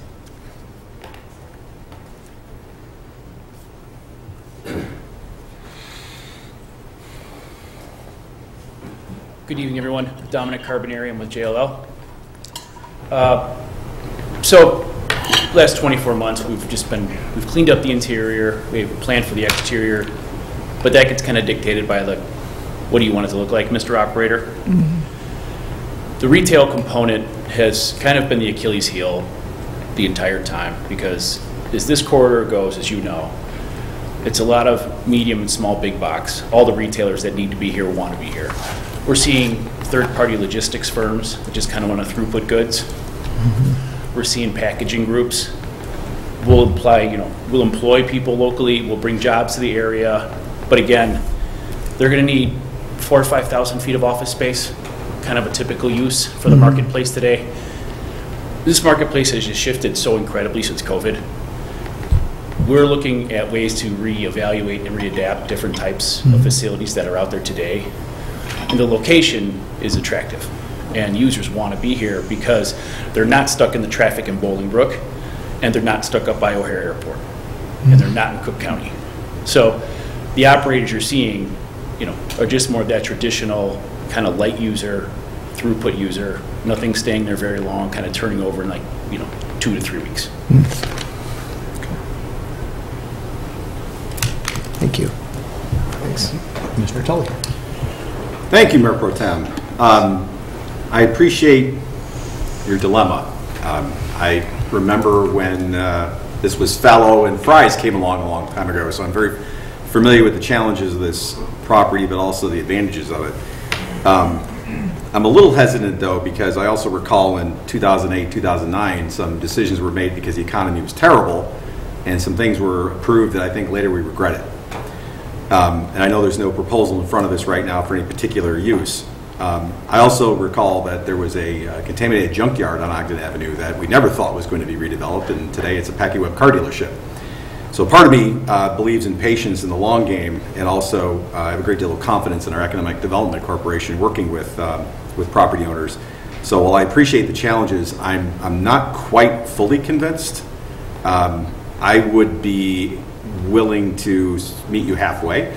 My thinking is that I could be convinced on the elimination of the retail sales requirement, but given the discussion that we just had in here and the importance of our special use authority, I am very reluctant to make the light industrial a permitted use, but would want to keep that as a special use. I think you've got a good idea of how this council treats special uses, and if it was something we were all very in favor of, I think we'll deal with that very expeditiously. But I think we would prefer to have that ability to, if warranted, to add conditions or restrictions to whatever that use might be. So I'd be in favor of basically meeting you halfway. I don't know what my colleagues think. Okay. Commissioner Sadowski, if you could. Yeah, as I was writing notes as we were having those discussions, I'm kind of in a similar place as Commissioner Tully. I think we need to be able to have the flexibility of maintaining that special use with conditions in both cases. I would be interested to hear a little bit more about if there are examples of that, the uses with retail sales kind of in the area. You know, anecdotally, you think of things like the Pepperidge Farm warehouses that used to have a retail space or things like that, and those have kind of been done away with. I mean, even where I grew up, I'm originally from Ohio, in the western suburbs of Cleveland, and we used to have some out that way as well, and they pretty much have all gone by the wayside. We had an Entenmann's factory over there. But I don't think that I could get behind anything that would not maintain that special use condition in either category. So I'd like to hear about potentially more examples if we do have. That's really it, Commissioner. The examples you gave was the line of thinking with Yeah, the village yeah. staff and EDC staff. But kind of maybe where those examples are going and what, you know, if we're seeing them actually persist, because again, anecdotally, I kind of see that they don't necessarily tend to be doing particularly well. But yeah, as of now, I lean towards that.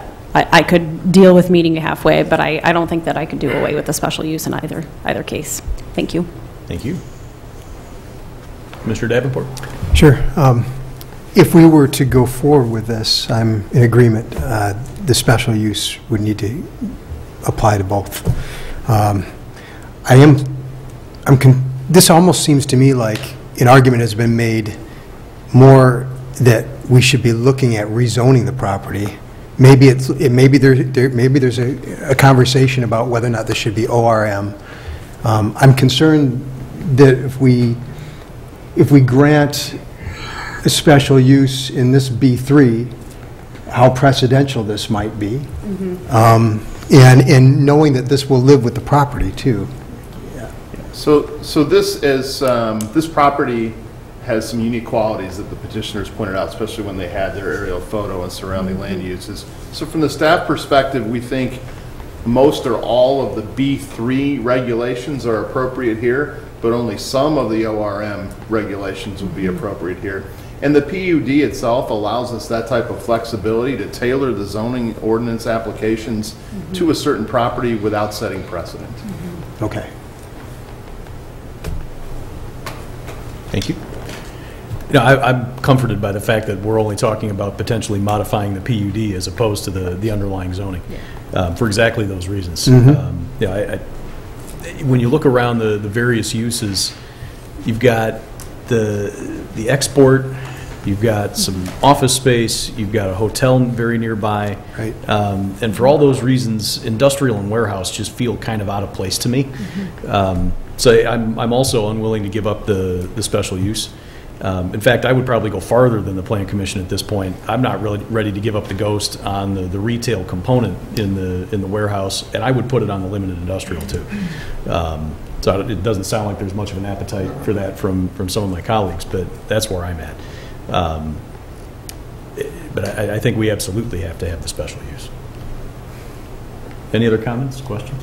I would just second you. I think the retail component is a piece that I would still want to see, barring an understanding of sort of who else might be looking at that type of property without it. I think the special use also gives us an opportunity to maybe even reshape some of the entrances, and so that export is walled off if it does become something that isn't retail based, but that's further down the path as things go. But I too, I mean, I think the special use is important for us to have, and you know, look, I want to see that site develop as much as anybody. I think as a council we would look for ways to help as much as we can there. But to Commissioner Tully's point, we do have to have a long view on some of this stuff, and I'm not quite sure we're there yet. So I think that's it. Thanks. Any other thoughts? Yeah, obviously, just goes without saying, I'd prefer to have the retail component in there, no question about it. But I think with the ability, we're removing that, opens it up to other things that would generate a win-win for both the landowner as well as the community. And I want to be open to that, and that's so I'm comfortable removing that restriction. Of course, I'd prefer to have a retail component, no question about it. But I think the special use and the PUD combination gives us enough ability to collaborate on future solutions, which is really what I'm getting at is, of course, we're as interested in anybody is getting this property as productive as possible and putting it at its highest and best use. But history is a teacher. That's all I'm saying. Agreed. Okay. I think that's all we've got. Thank you very much. Appreciate your time. Thank you. Thank you, Mayor Pro Tem. The next item on tonight's first reading agenda is an ordinance authorizing the village to borrow funds from the IEPA as part of their public water supply loan program. This is a low-interest loan program that the village has been using since about 2015. It allows us to borrow money at below-market interest rates and invest that money into improvements into our water system, particularly water main replacements. Be happy to answer any questions the council may have. Any questions from the council? Commissioner Tiller. Not a question, just thank you for saving us money. Thank you. Anyone else? Anything from the public? Yeah, I'd just like to say also, thank you for saving us money. And I can remember talking about this, thinking about economic development at the Grundfos. It's hard to call it groundbreaking when you're like on the third floor or fourth floor or whatever. It was like wall breaking when then Governor Quinn started bending my ear about this project and this possibility. And so I brought it back to staff, and a couple of years later, here we are. I'm glad it's working out. It's working out quite well for us. Well, if this ordinance passes, we'll continue to pursue that loan application. Thank you. And finally, tonight on our first reading is consideration of an agreement with A-Lamp Concrete Contractors for a stormwater project improvement. And here to present information on this item is our Assistant Director of Public Works on the engineering side of the house, Scott Vasco. Good evening, Scott. Good evening. Good evening, Council and Mayor Pro Tem. Tonight I'm going to be presenting the Sherwood and Chicago Drainage Improvements Project. So the project includes approximately 1,900 feet of 12-inch and 15-inch storm sewer on Chicago, from Linden to Sherwood, and on Sherwood from Chicago to Grant. We'll also be including the installation of V-type gutters on Sherwood, roadway patching on Chicago, and resurfacing in Sherwood. The project was bid in April. We had 3 bids received. A-Lamp Concrete Contractors was a low bid at $1,188,431.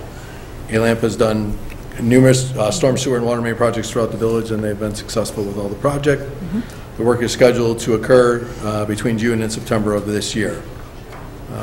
This final slide I'm going to show you is just a couple examples of areas where the village has used V-type gutter in the past. The top photo is from Linden Place in 2019, and the bottom is from Davis in 2011. And with that, I'll take any questions you might have. Thank you, Scott. Any questions or comments from the council? Just a quick one. Commissioner Kilmartin. Can you just, for my edification, explain the advantages to using the V-shaped gutter? A couple of the reasons we looked at doing the V-shaped gutter is the topography of the street right now. The natural flow of the drainage takes it to the edge of the pavement. So with the V-shaped gutter, we felt like we could get it to convey the water to the new storm sewer better. And it'll protect the road edge a little bit better out there. So that's the reason for it. Okay. Great, thank you. Before we, unless there's any other questions on this one? Yes. Well, no, I'm sorry. Was there anything else? No. Any questions or comments from the public? And with that, I just wanted to circle back. Thanks, Scott, for the presentation. We've learned that there may be another request for a public comment on the 3300 Finley Road. I apologize. And just wanted to bring that to your attention, Mayor Pro Tem, if that is your wish. Sure. If there's anything else on the A-Lamp? No? Okay. Let's jump back. I apologize. Thank you. No, I probably got ahead of myself. Why don't you come on down? No, they're still.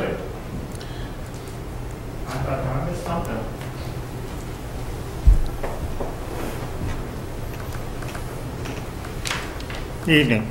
Good evening. My name is Scott Richards. I live at 1130 Warren Avenue here in Downers. The first time this petition came up to the Plan Commission, I was there, sat through that. Leaving that meeting, I couldn't figure out what just happened.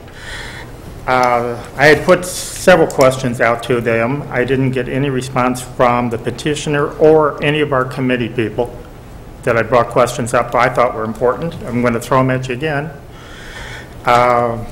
First of all, I'd like to know what type of truck traffic is this thing going to generate? How much traffic? Is it going to be limited hours? Is it going to be 24 hours? What kind of impact is it going to have on Findlay traffic? We know Findlay's a very busy street, and there's never been any talk about whatsoever. What kind of trucks are we talking about? What kind of schedule? How many? Yet the board, the Plan Commission, first of all, they didn't have the votes in the beginning of the meeting. Even the chairman had reservations about it. Then one of the people on the board got together and said, let's just talk this over. They got their heads together in the meeting and tweaked it enough that they could change the verbiage on this petition, and so then they passed it. None of this that I'm bringing up was ever mentioned. And I thought, well, how do you vote on something and pass it, and you don't even know what the darn thing's going to be? And I walked out of here, I'm thinking, what in the heck are we doing? But I'd like to throw these questions out again. I'd like to know something about this petition and what's it going to, how much traffic, for one thing. What's it going to do to our Findlay especially? Are we going to have overflow onto our Butterfield corridor or Ogden corridor? What are we talking about? They haven't disclosed anything about the number of trucks, how many, what hours. Why not? And why aren't we asking these questions? Well, I think the answer to that is that we don't know yet. What we're talking about here is a change to the PUD, which is the underlying zoning that affects the property. Right now, they don't have the zoning, so they can't market it in those categories just yet. Then how which means they can't go get an end user that we could then measure the traffic, measure the impact on stormwater, measure all of these other things you're talking about. But my question, especially for the Plan Commission, you voted to move it on, but you didn't have anything to base your vote on. I don't get it. I'm missing something here.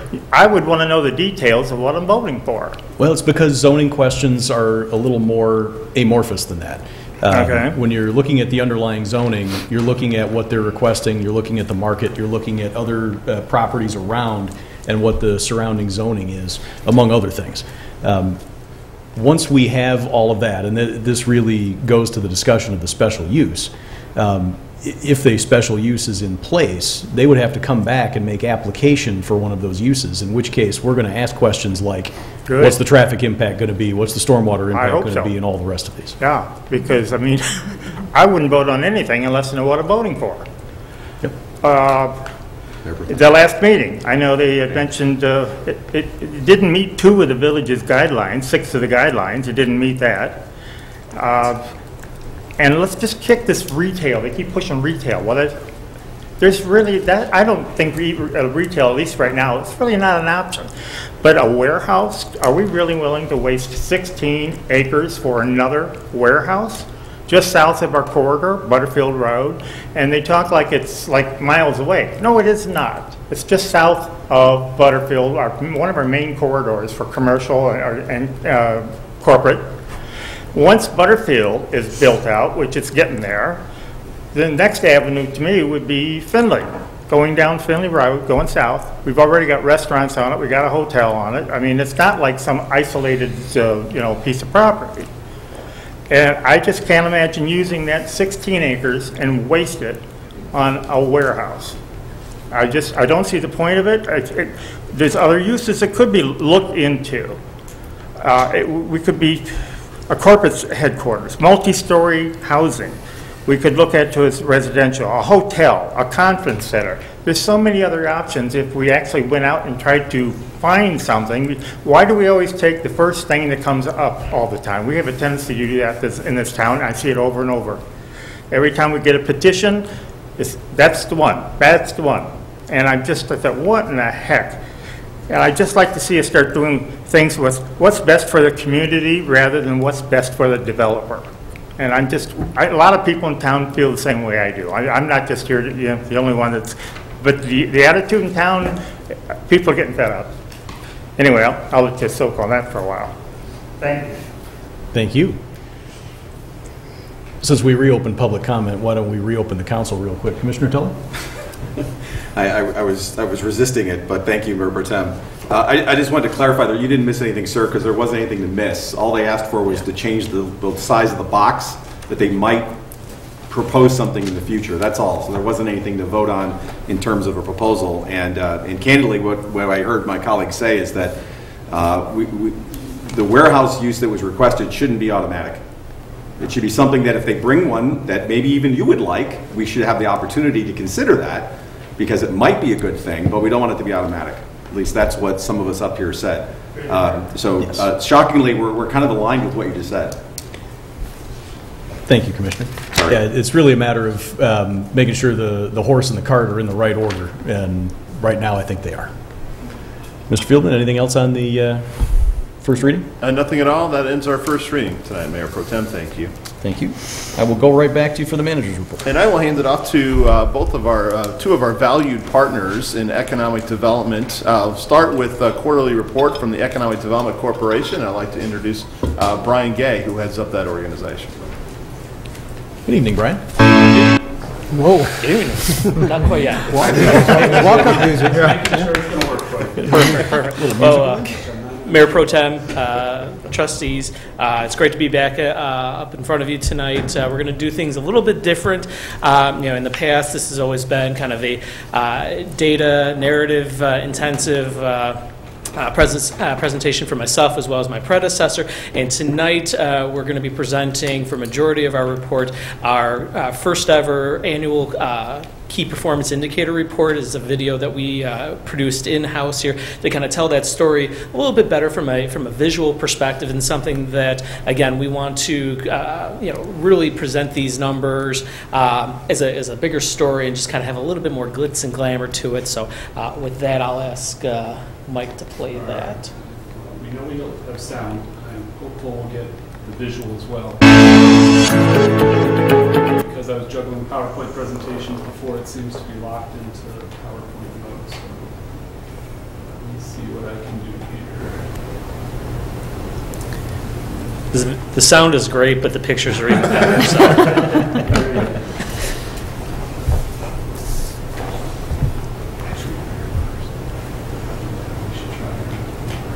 We're going to call an audible and give Mike an opportunity to deal with some technical stuff.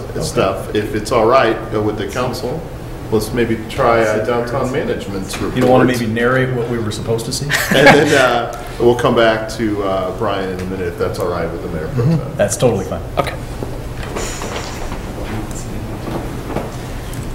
Good evening, Aaron.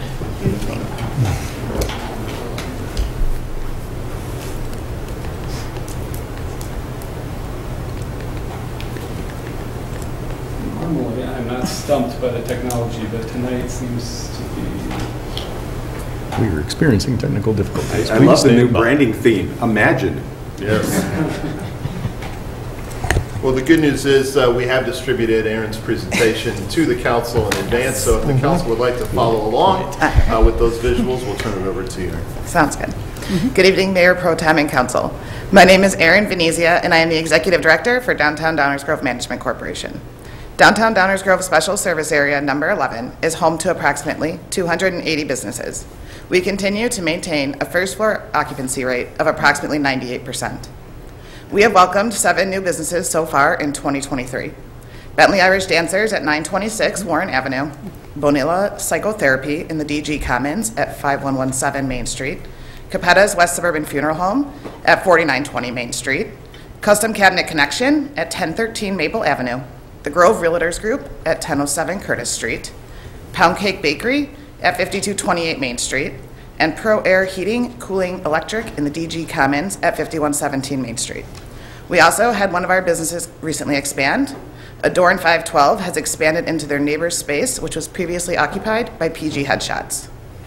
We will soon welcome the following new businesses: Bonita Bowls at 4956 Main Street, Costello Jewelry at 5117 Main Street, a dining establishment by the name of 1126 at 5126 Main Street, Luku Madness, which is offering mini Greek donuts with lots of different toppings at 5129 Main Street, Solana Aesthetics at 5143 Mokel Drive, and Tough Coat Showroom and Office at 4927 Main Street. Dash Downers Grove is located at 926 Maple Avenue. They have started to welcome their first residents, and Downtown Management Corporation offered our downtown businesses the opportunity to place a promotional item or coupon into welcome bags for the new residents. Our office purchased the bags and stuffed 167 of them with items from more than 35 of our downtown businesses. We have sold more than $9,000 in Downtown Downers Grove gift cards from January through April, which is a great gift to keep in mind for moms, dads, grads, and teachers. The downtown had 332,000 unique visitors, equaling more than 1.1 million visits to the downtown from January 1st to April 30th. This number is up 12% from 2019 and 3.6% since 2022. In January, we worked with Green Star Papery to create a new Fine Arts logo. We revealed this logo just in time to open our applications for the Fine Arts Festival, which will be held September 9th through the 10th, 2023. The applications recently closed, and we sent our acceptance letters. We are excited for the Fine Arts Festival this September and have received the most applications that we have received for as far back as I can remember while the organization has been running the Fine Arts Festival. February 3rd through the 5th, we held our annual Ice Festival. We had a record-breaking 66 ice sculptures. We were excited to bring back the addition of ice games this year, such as Bozo Buckets. ABC 7 News reported from downtown Downers Grove, highlighting the Ice Festival on a freezing Friday afternoon. Saturday brought much warmer temperatures, which was great for those that wanted to get out of the house and enjoy the sculptures. However, the warmer temperatures and sunshine were not great for the longevity of the ice sculptures. We did have the live carvings from 11 a.m. to 3 p.m. at the Main Street train station, Saturday and Sunday. A fun fact from this year was that it was the first year we had all female ice carvers performing the live carvings. Candy Cane Cash Rewards expired February 28th. We have reimbursed nearly $1,200 of the rewards that were distributed, and businesses are still redeeming these to our office. In March, we held our spring break downtown Downers Grove. A handful of downtown businesses highlighted different activities to keep kids of all ages busy that were in the area for spring break. The activities ranged from yoga to painting to board games to an escape room at the library. Downtown Management Corporation kicked off our butterfly hunt that week, and the butterfly hunt ran through April 16th. A butterfly was hidden in the windows of 35 businesses. Participants would stroll through the downtown, spotting each butterfly and finding what made it unique. All ages love this hunt around the downtown, and it's a great reason to get out of the house in the spring and explore downtown Downers Grove. Downers Grove Downtown Management Corporation launched a Warhol poster contest for children and adults this spring or winter. The winners will receive a gift card to downtown Downers Grove, and we'll have their entries made into posters to display through downtown. The winners will be announced later this week and will be on display starting in June. Our annual Shop, Sip, and Stroll Wine Walk had a sellout crowd of 350 participants and sold out in under 2 hours. The attendees represented 25 different zip codes. We had 20 businesses participating as wine stops and 2 businesses participating as snack and water stops. We split the check-in between 3 locations, which helped spread the crowd around the downtown. The businesses and the attendees that participated loved the event. A great event for exposure to new customers. The attendees were surveyed after the event, and of those that responded, 80% discovered new to them businesses, 90% of the respondents purchased at a retailer that evening, and 60% ate dinner at a downtown restaurant. Friday Night Live starts on May 26th. The live entertainment will be from 5:30 to 8 p.m. and will change weekly, and this will run through September 1st, with the exception of June 23rd due to Rotary Grove Fest. This will run in conjunction with the Downers Grove Moose Cruise Nights. The Moose Cruise Nights will be held from 4 to 8 p.m. on Warren Avenue between Forest and Main and in Parking Lot A. The Moose Lodge has partnered with a different not-for-profit each week, and they are asking a suggested donation of $10 a car. We were happy to work with Grit 2 and Navigate Adolescence to help spread the word on Mental Health Awareness Month to our downtown businesses. Downtown Downers Grove is host to events that are sponsored by other organizations as well, 2 of which will start this month. The Indian Boundary YMCA Downtown Market begins this Saturday, May 13th, and the Downers Grove Park District Summer Concert Series starts May 23rd. Another community favorite will be returning in a few weeks. We will be kicking off our Loyal to Local program on June 5th. You can be rewarded for supporting local this summer. We'll have a weekly drawing for 2 $50 downtown gift cards, and in September, we will do the grand prize drawing. The grand prize will be made up of gift cards and items from all participating businesses. Last year, the grand prize was over $1,000.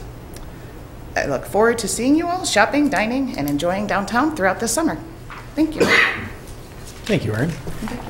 Downtown is always the heart of our community, and it's so much fun to see all of the different activities that are going on. So thank you for the report, Erin. Were there any questions at all from the council? Okay. After the little kind of report on why we love the idea that we're going to have a new village hall soon, Brian, back to you. All right. Okay, so again, as I said, we had the world premiere of this video back in March, shortly after we last met in February. This video is posted up on our website, and unfortunately, due to the reporting nature of just all the different numbers that go into this, we're only able to do it on a quarterly basis, but hopefully within the next few weeks here, we'll have full numbers for those numbers that come out on a quarterly basis. But for the most part, though, this is our annual KPI report for 2022.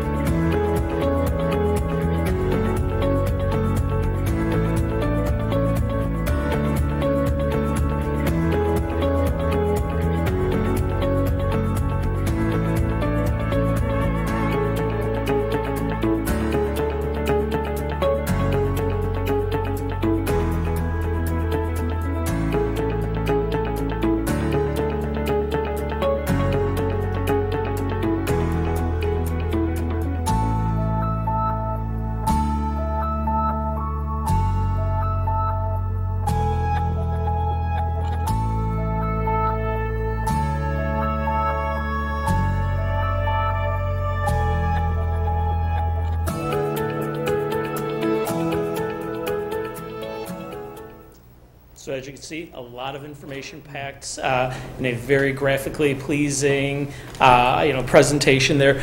Typically, we'd like to keep these presentations to a minute and a half or less, and then we can kind of snip these things up into different vignettes over a couple different bite-sized pieces there. But some numbers to kind of call out there. So as you saw, we had kind of a distinction between projects and then like permitted things. So the projects are what our projects are defined as fulfilling 2 of 3 categories. I think as we've mentioned this in the past, these are either projects that had $1 million of capital investment, they created 25 new jobs, or 25,000 square feet of either industrial, office, or retail space were consumed for that to happen. So 2 of those 3 triggers. In that case, last year we had 11 projects that totaled $51.7 million, 300 jobs created, 907,000 square feet consumed within the marketplace. And then to date here in 2023, to date we've had 5 projects so far, $7.4 million and about 127,000 square feet consumed between retail, office, and industrial. So we are somewhat ahead of the game here in terms of the number of projects and inquiries that we're seeing in the village. However, we're still trying to make up for those new jobs created and kind of catching up with the total investment in that space consumed. Some other numbers that we've been able to kind of update since this video here. So in December in Downers Grove, we had a 2.7% unemployment rate here in the village. Today, just ticked a little, just 0.1 lower, so we're at 2.6 for the month of March. And then DuPage County in total went from 3.0 to 3.1 here in March, so a slight tick up countywide in terms of those numbers. So again, we're trending in all the right directions. projections here is we're seeing a lot of those those numbers in industrial real estate, those vacancy rates continue to fall here. It's a very, very tight market here, which again is a good thing and a bad thing. Good thing in that we have low vacancy. Bad thing is that there's not a whole lot of opportunity in terms of large spaces and land that's available for redevelopment here. So, but again, we're continuing to monitor this, and again, the economy in general is very strong within the village of Downers Grove. With that, the last thing I did want to report on that is not in these numbers here is, I think if you remember, back in January I announced that the Downers Grove EDC was named a community navigator with the state of Illinois to help promote and encourage businesses to apply for the Back to Business grant. That grant ends tomorrow night at midnight, so for any businesses watching here, please, if you're an arts business, if you're a hotel, or if you're a restaurant within the state of Illinois and you haven't applied for these funds yet, please go to illinois.gov/B2B and apply for those grants here today before the deadline ends, again, tomorrow evening at midnight. Since March 1, when we really kind of kicked this whole project into high gear here, our business navigator staff at the Downers Grove EDC, we've met with over 300 businesses within the village of Downers Grove. Most of those have all been restaurants, our hotels, and then what are considered our arts businesses. So these are 300 new touch points we've had within the village, and our consultants, Lisa Raisin and Barb Wysocki, along with Lisa Winslow and myself, we've consulted with businesses in over 200 hours, just helping them, talk with them, meeting with them, talking about resources, not just through Back to Business, but through workforce development, through the state of Illinois, a lot of different programs. So we've had amazing feedback, amazing touch points, and again, this program, the Back to Business, as well as Community Navigator, has allowed us this opportunity to get out there into our local business economy, and just again talking about good things that are happening here as well as the state of Illinois. So I can also say that as of this afternoon at like 3 o'clock, we've had 30 completed applications within between restaurants and our arts businesses, and I think we have about 70 or so pending applications that are still need to be completed. So again, if you haven't completed it, you're watching at home, get on your computer right now and finish your Back to Business grant. So with that, I'd answer any questions you guys have. Thank you, Brian. Thank you. The partnership between the village and the EDC has been tremendously beneficial, and we sincerely appreciate all the work that you and the entire board do on behalf of our village. A couple of the numbers that jumped out to me were the 2.6% unemployment, which is essentially full employment in the village, and then $50 million in private investment in just the project category. That's a heck of a number. And I want to make sure that we get a plug out there for your annual luncheon that's coming up on Thursday. Yes. I hope the event is a great success. Yeah, thank you. Any questions or comments from my colleagues? Commissioner Sadowski, if you could. Yeah, I just have a couple quick questions.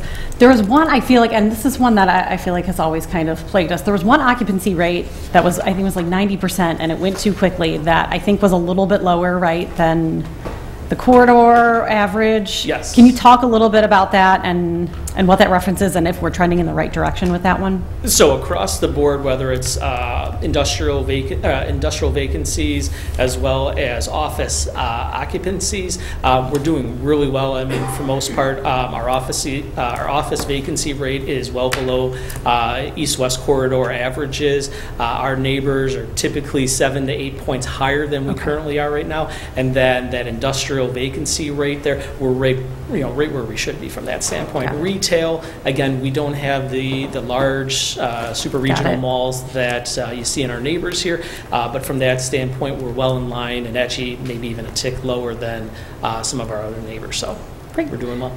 And then my only other question is, I know the hotels, we were, thank goodness, at a good increase from 2021, so we're definitely trending. Can you give us an idea of where we are now as compared to pre-pandemic levels, the 2019-ish era? So right now, we are either on par or actually slightly better than our 2019 numbers here, so that is great. I believe our last quarter of 22 was the strongest we had since well before pandemic times, and I think the the village can verify this. I think that the best year we've ever had was early 2000s here, and so we were underneath that, but again, we're punching Excellent. well above where we should be. So that is very great news. So Yeah. thank you so much for all your hard work. thank you. Thank you. Any other questions or comments? Commissioner Just Gilmore? a comment. I think selling yourself a little short on the community navigator as a consultant. So I had the opportunity to see firsthand this opportunity brought to us. Brian and his team have been extremely, in their outreach, they've been extremely effective. It's not just consulting businesses coming in, but they've been outreaching to all the businesses that fit this category for these grants. I know firsthand, as I found out about it, I reached out to a number of people that I thought were qualified, and they had already been reached out to by your team. But to see that as an opportunity to help our businesses, to also be a great resource for our neighbors as well, since it wasn't just Downers Grove that we were helping through this, it was DuPage County and even beyond. So I just want to give you and your team kudos for that. And these are the kinds of things we look to our EDC to bring beyond just sort of attracting businesses, but also being good advocates and stewards for those businesses. And I appreciate you and your team for all that hard work. Thank you. Thank you. To trustee's point, we hosted, so while from an economic development standpoint, we cover all of Downers Grove, but through the Navigator program, we do, as one of the only community navigators in the entire county of DuPage County, we did as much outreach as we could across the county here. And so we actually held 2 county-wide webinars, one with partnered with the Small Business Development Center at College of DuPage, as well as Choose DuPage, and then the DuPage Convention and Visitors Bureau, and then we did one specifically with the Convention and Visitors Bureau to specifically hit those arts businesses within DuPage County, as well as our hotels. So I think in both cases we had close to 100 attendees. Registrations were well above that as well, and so a lot of information got out there. So thank you for noticing. Commissioner Tully. Thank you, Mayor Pro Tem, and Brian, thank you very much for the presentation. Love the graphics, very uplifting, inspiring, so nice job on that. I've asked you this question before, so I'll ask it again because I have to. According to the Wall Street Journal, there's a storm of distress coming for Class A office space. I know we're doing better than others. Does that mean, looking into your crystal ball, that we will be doing less worse than our neighbors? Or where do you see that going? So I think, again, right now we're doing better than most of our neighbors, but I think as we've discussed in the past, a lot of this is due to the timing of when leases are becoming, coming due and everything like that. I will give a tip of the cap to a lot of our building owners, our real estate owners.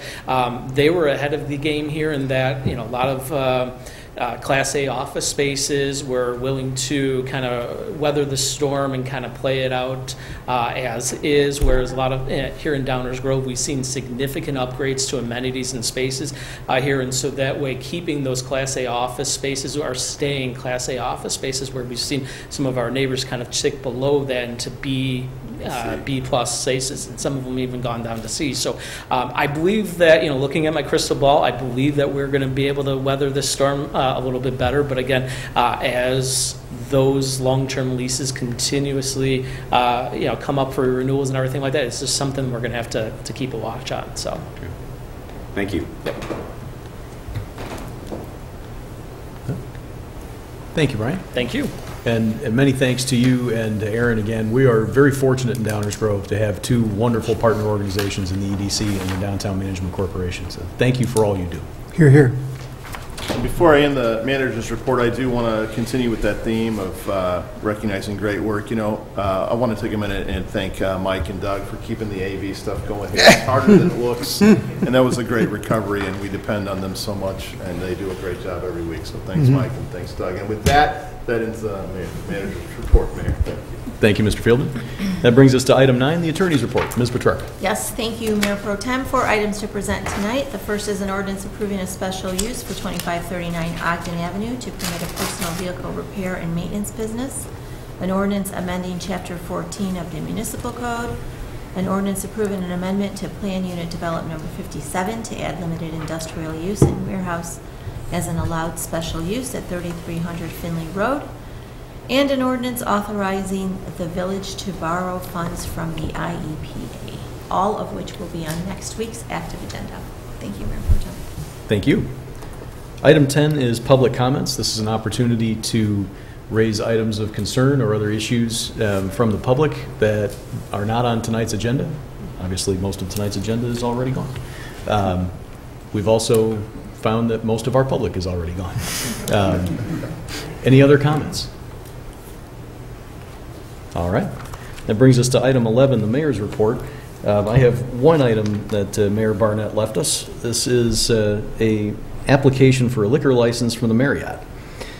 The village has received an application for a Class H1 full alcohol on-premise consumption liquor license from Marriott Hotel Services, LLC, doing business as Marriott Suite Hotel, located at 1500 Opus Place.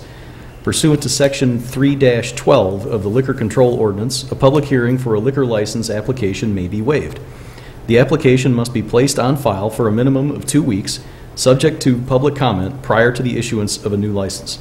At this time, I am placing these applications on file with the village clerk's office. Barring any objection, once the 2-week waiting period has passed, liquor licenses shall be issued to Marriott Hotel Services, LLC, doing business as Marriott Suite Hotel, located at 1500 Opus Place. This is placed on file on this Tuesday, May the 9th, 2023. Item 12 on our agenda is council member reports. This is an opportunity for council members to report out on goings-on in the community or any information they might have from other organizations in the community. I will start to my left with Commissioner Tully. Thank you, Mayor Pro Tem. Just a few things. First of all, I just want to remind everyone that our very own Hope's Front Door is holding their annual Hands of Hope Luncheon on Tuesday, May 16th from 11:30 to 2 o'clock at Seven Bridges Golf Club. Great organization. They not only help the organization, but you can help your neighbors and help your community. Second item is, and someone may have already shared this before, so please excuse me if you're with me, but I haven't had a chance to, so I just wanted to publicly recognize our very own Downers Grove Village Manager Dave Fieldman on receiving an honor from the Illinois Association of School Administrators for his contributions to the success of School District 58. I just have to read this quote from Dr. Russell. In addition to his role at the village, he is also a tremendous partner to the students, staff, and families of District 58. What an understatement. So congratulations, Dave, on that recognition. It's well deserved. And last, and this is only because I get to go before Commissioner Davenport, there are in fact 44 days until Rotary Grove Fest. Thank you, Mayor. Thank you. Commissioner Gilmartin. Yes, thank you, Mayor Pro Tem. You will hopefully give me some time here. There are a few things tonight that I want to address. First and foremost, as we mark National Bicycle Month, it's an opportunity to not only celebrate the joys and benefits of cycling, but also to reflect on the broader social impact of bicycling throughout history, from promoting health and environmental sustainability to the empowering of women and marginalized communities. Bicycles have played a crucial role in fostering positive social change. Cycling offers numerous health benefits, both physically and mentally. Regular cycling has been shown to reduce the risk of heart disease by 50%, preventing obesity and type 2 diabetes, and decrease the risk of mortality by 28% for every 1,000 miles cycled. Environmentally, bicycles are champions of sustainability.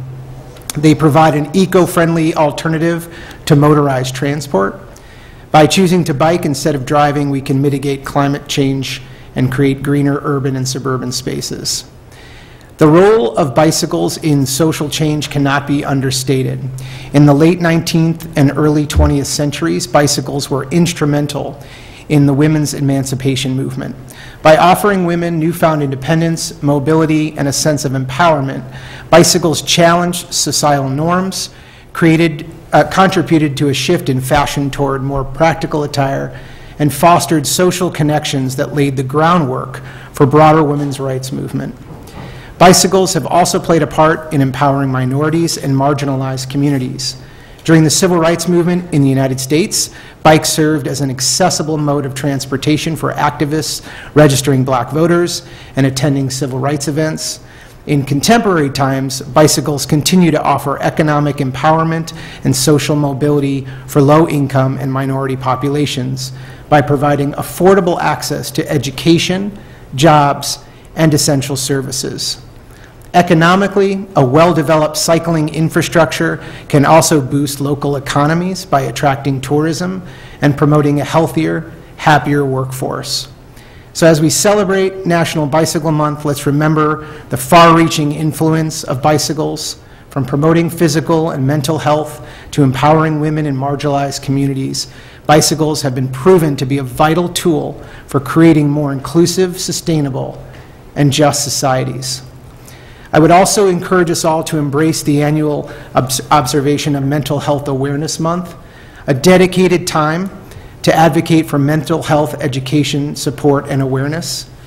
Mental health and mental illness is a complex, multi-strata public health issue, one that requires the attention, not unlike the attention we would give an epidemic, and one that affects a significant portion of the population. I want to thank the mayor for his proclamation tonight and our colleagues from last week who eloquently expressed the need for more focus on mental health.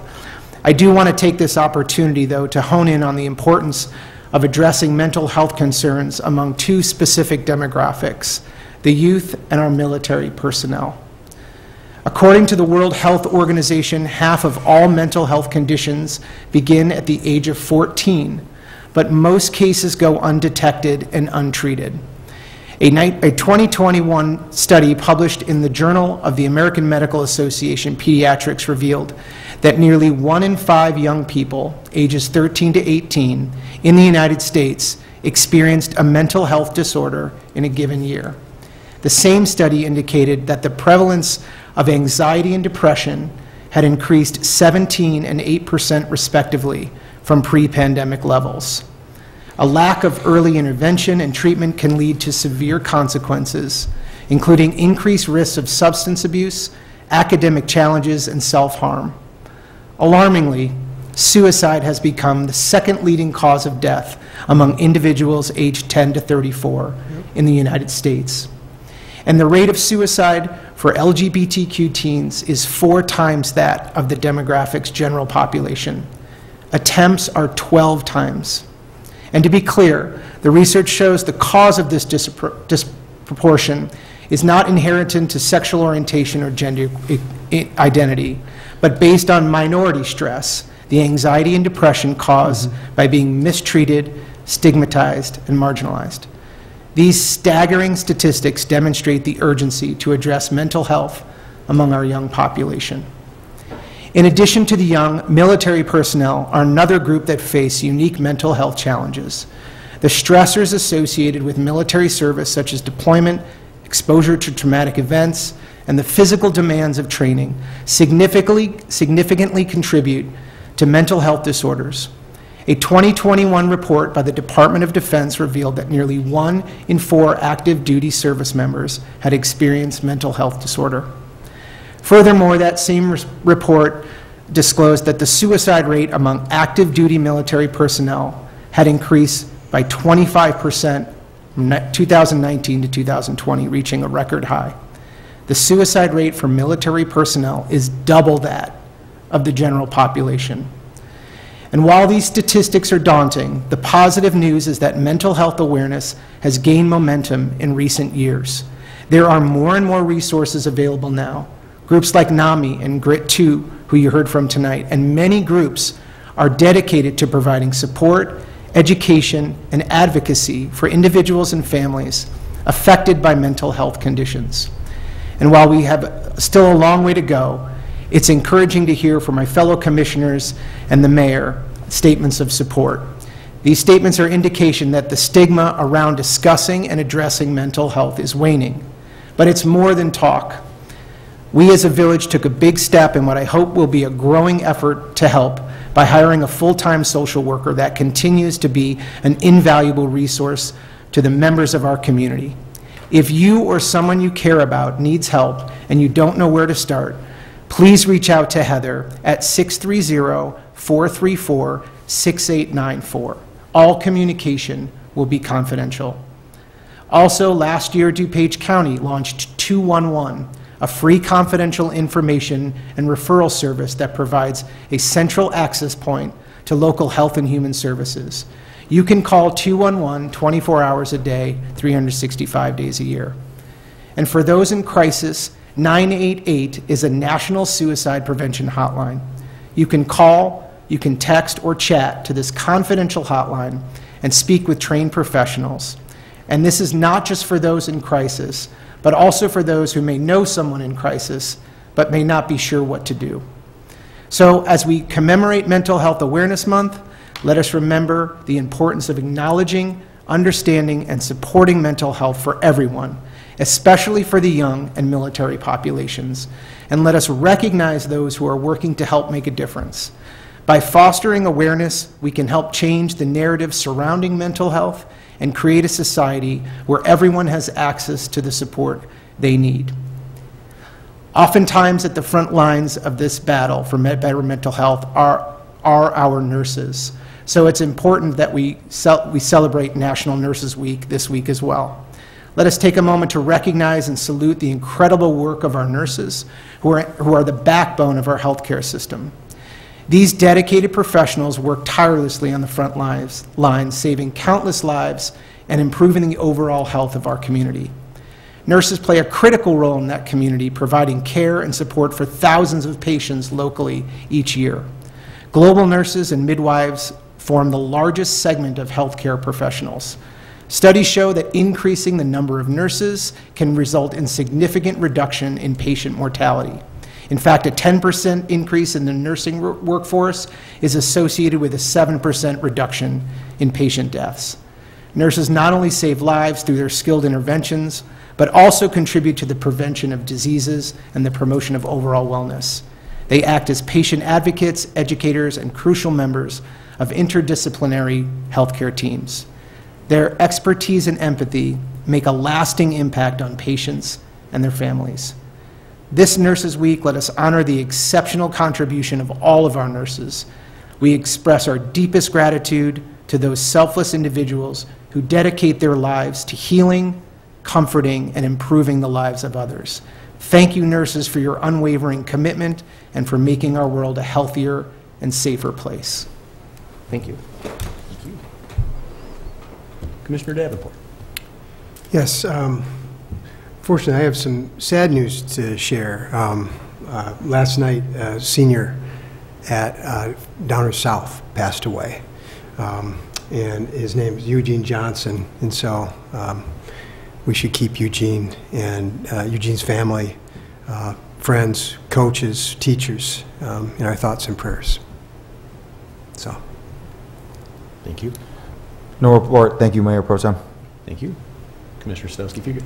Well, Commissioner Gilmartin stole a little bit of thunder. So for those who don't know, my day job is actually at the American Hospital Association, and I work in our Clinical Affairs and Workforce Division. So I want to echo all of the sentiments about National Nurses Week. They really are critical for patient care and for well-being, and have unfortunately faced a rising level of incivility and violence, as we've seen in a lot of our service organizations.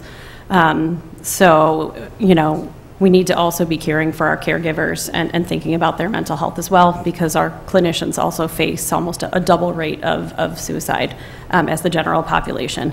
So I want to wish happy National Nurses Week to all of our nurses, and thank you for the hard work that you do. It's also actually National Hospital Week, so thank you to Advocate Good Sam for being, you know, one of our biggest employers and a really critical part to our community. I do actually want to mention, I wasn't going to, but it made me think of it as Commissioner Gilmartin was talking. We actually do have a new People Matter, Words Matter poster that is really geared towards clinicians and hospitals, but could also be used for others, that is really about reducing the stigma and stigmatizing language around mental health struggles for children and adolescents. So if anybody has any interest in that, you are always welcome to reach out to me, and I can link you up with those resources.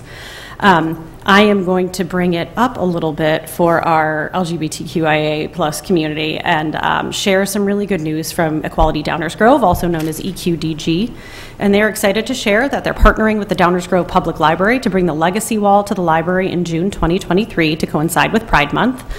For those who don't know, the Legacy Wall is a traveling educational installation created by the Legacy Project Chicago.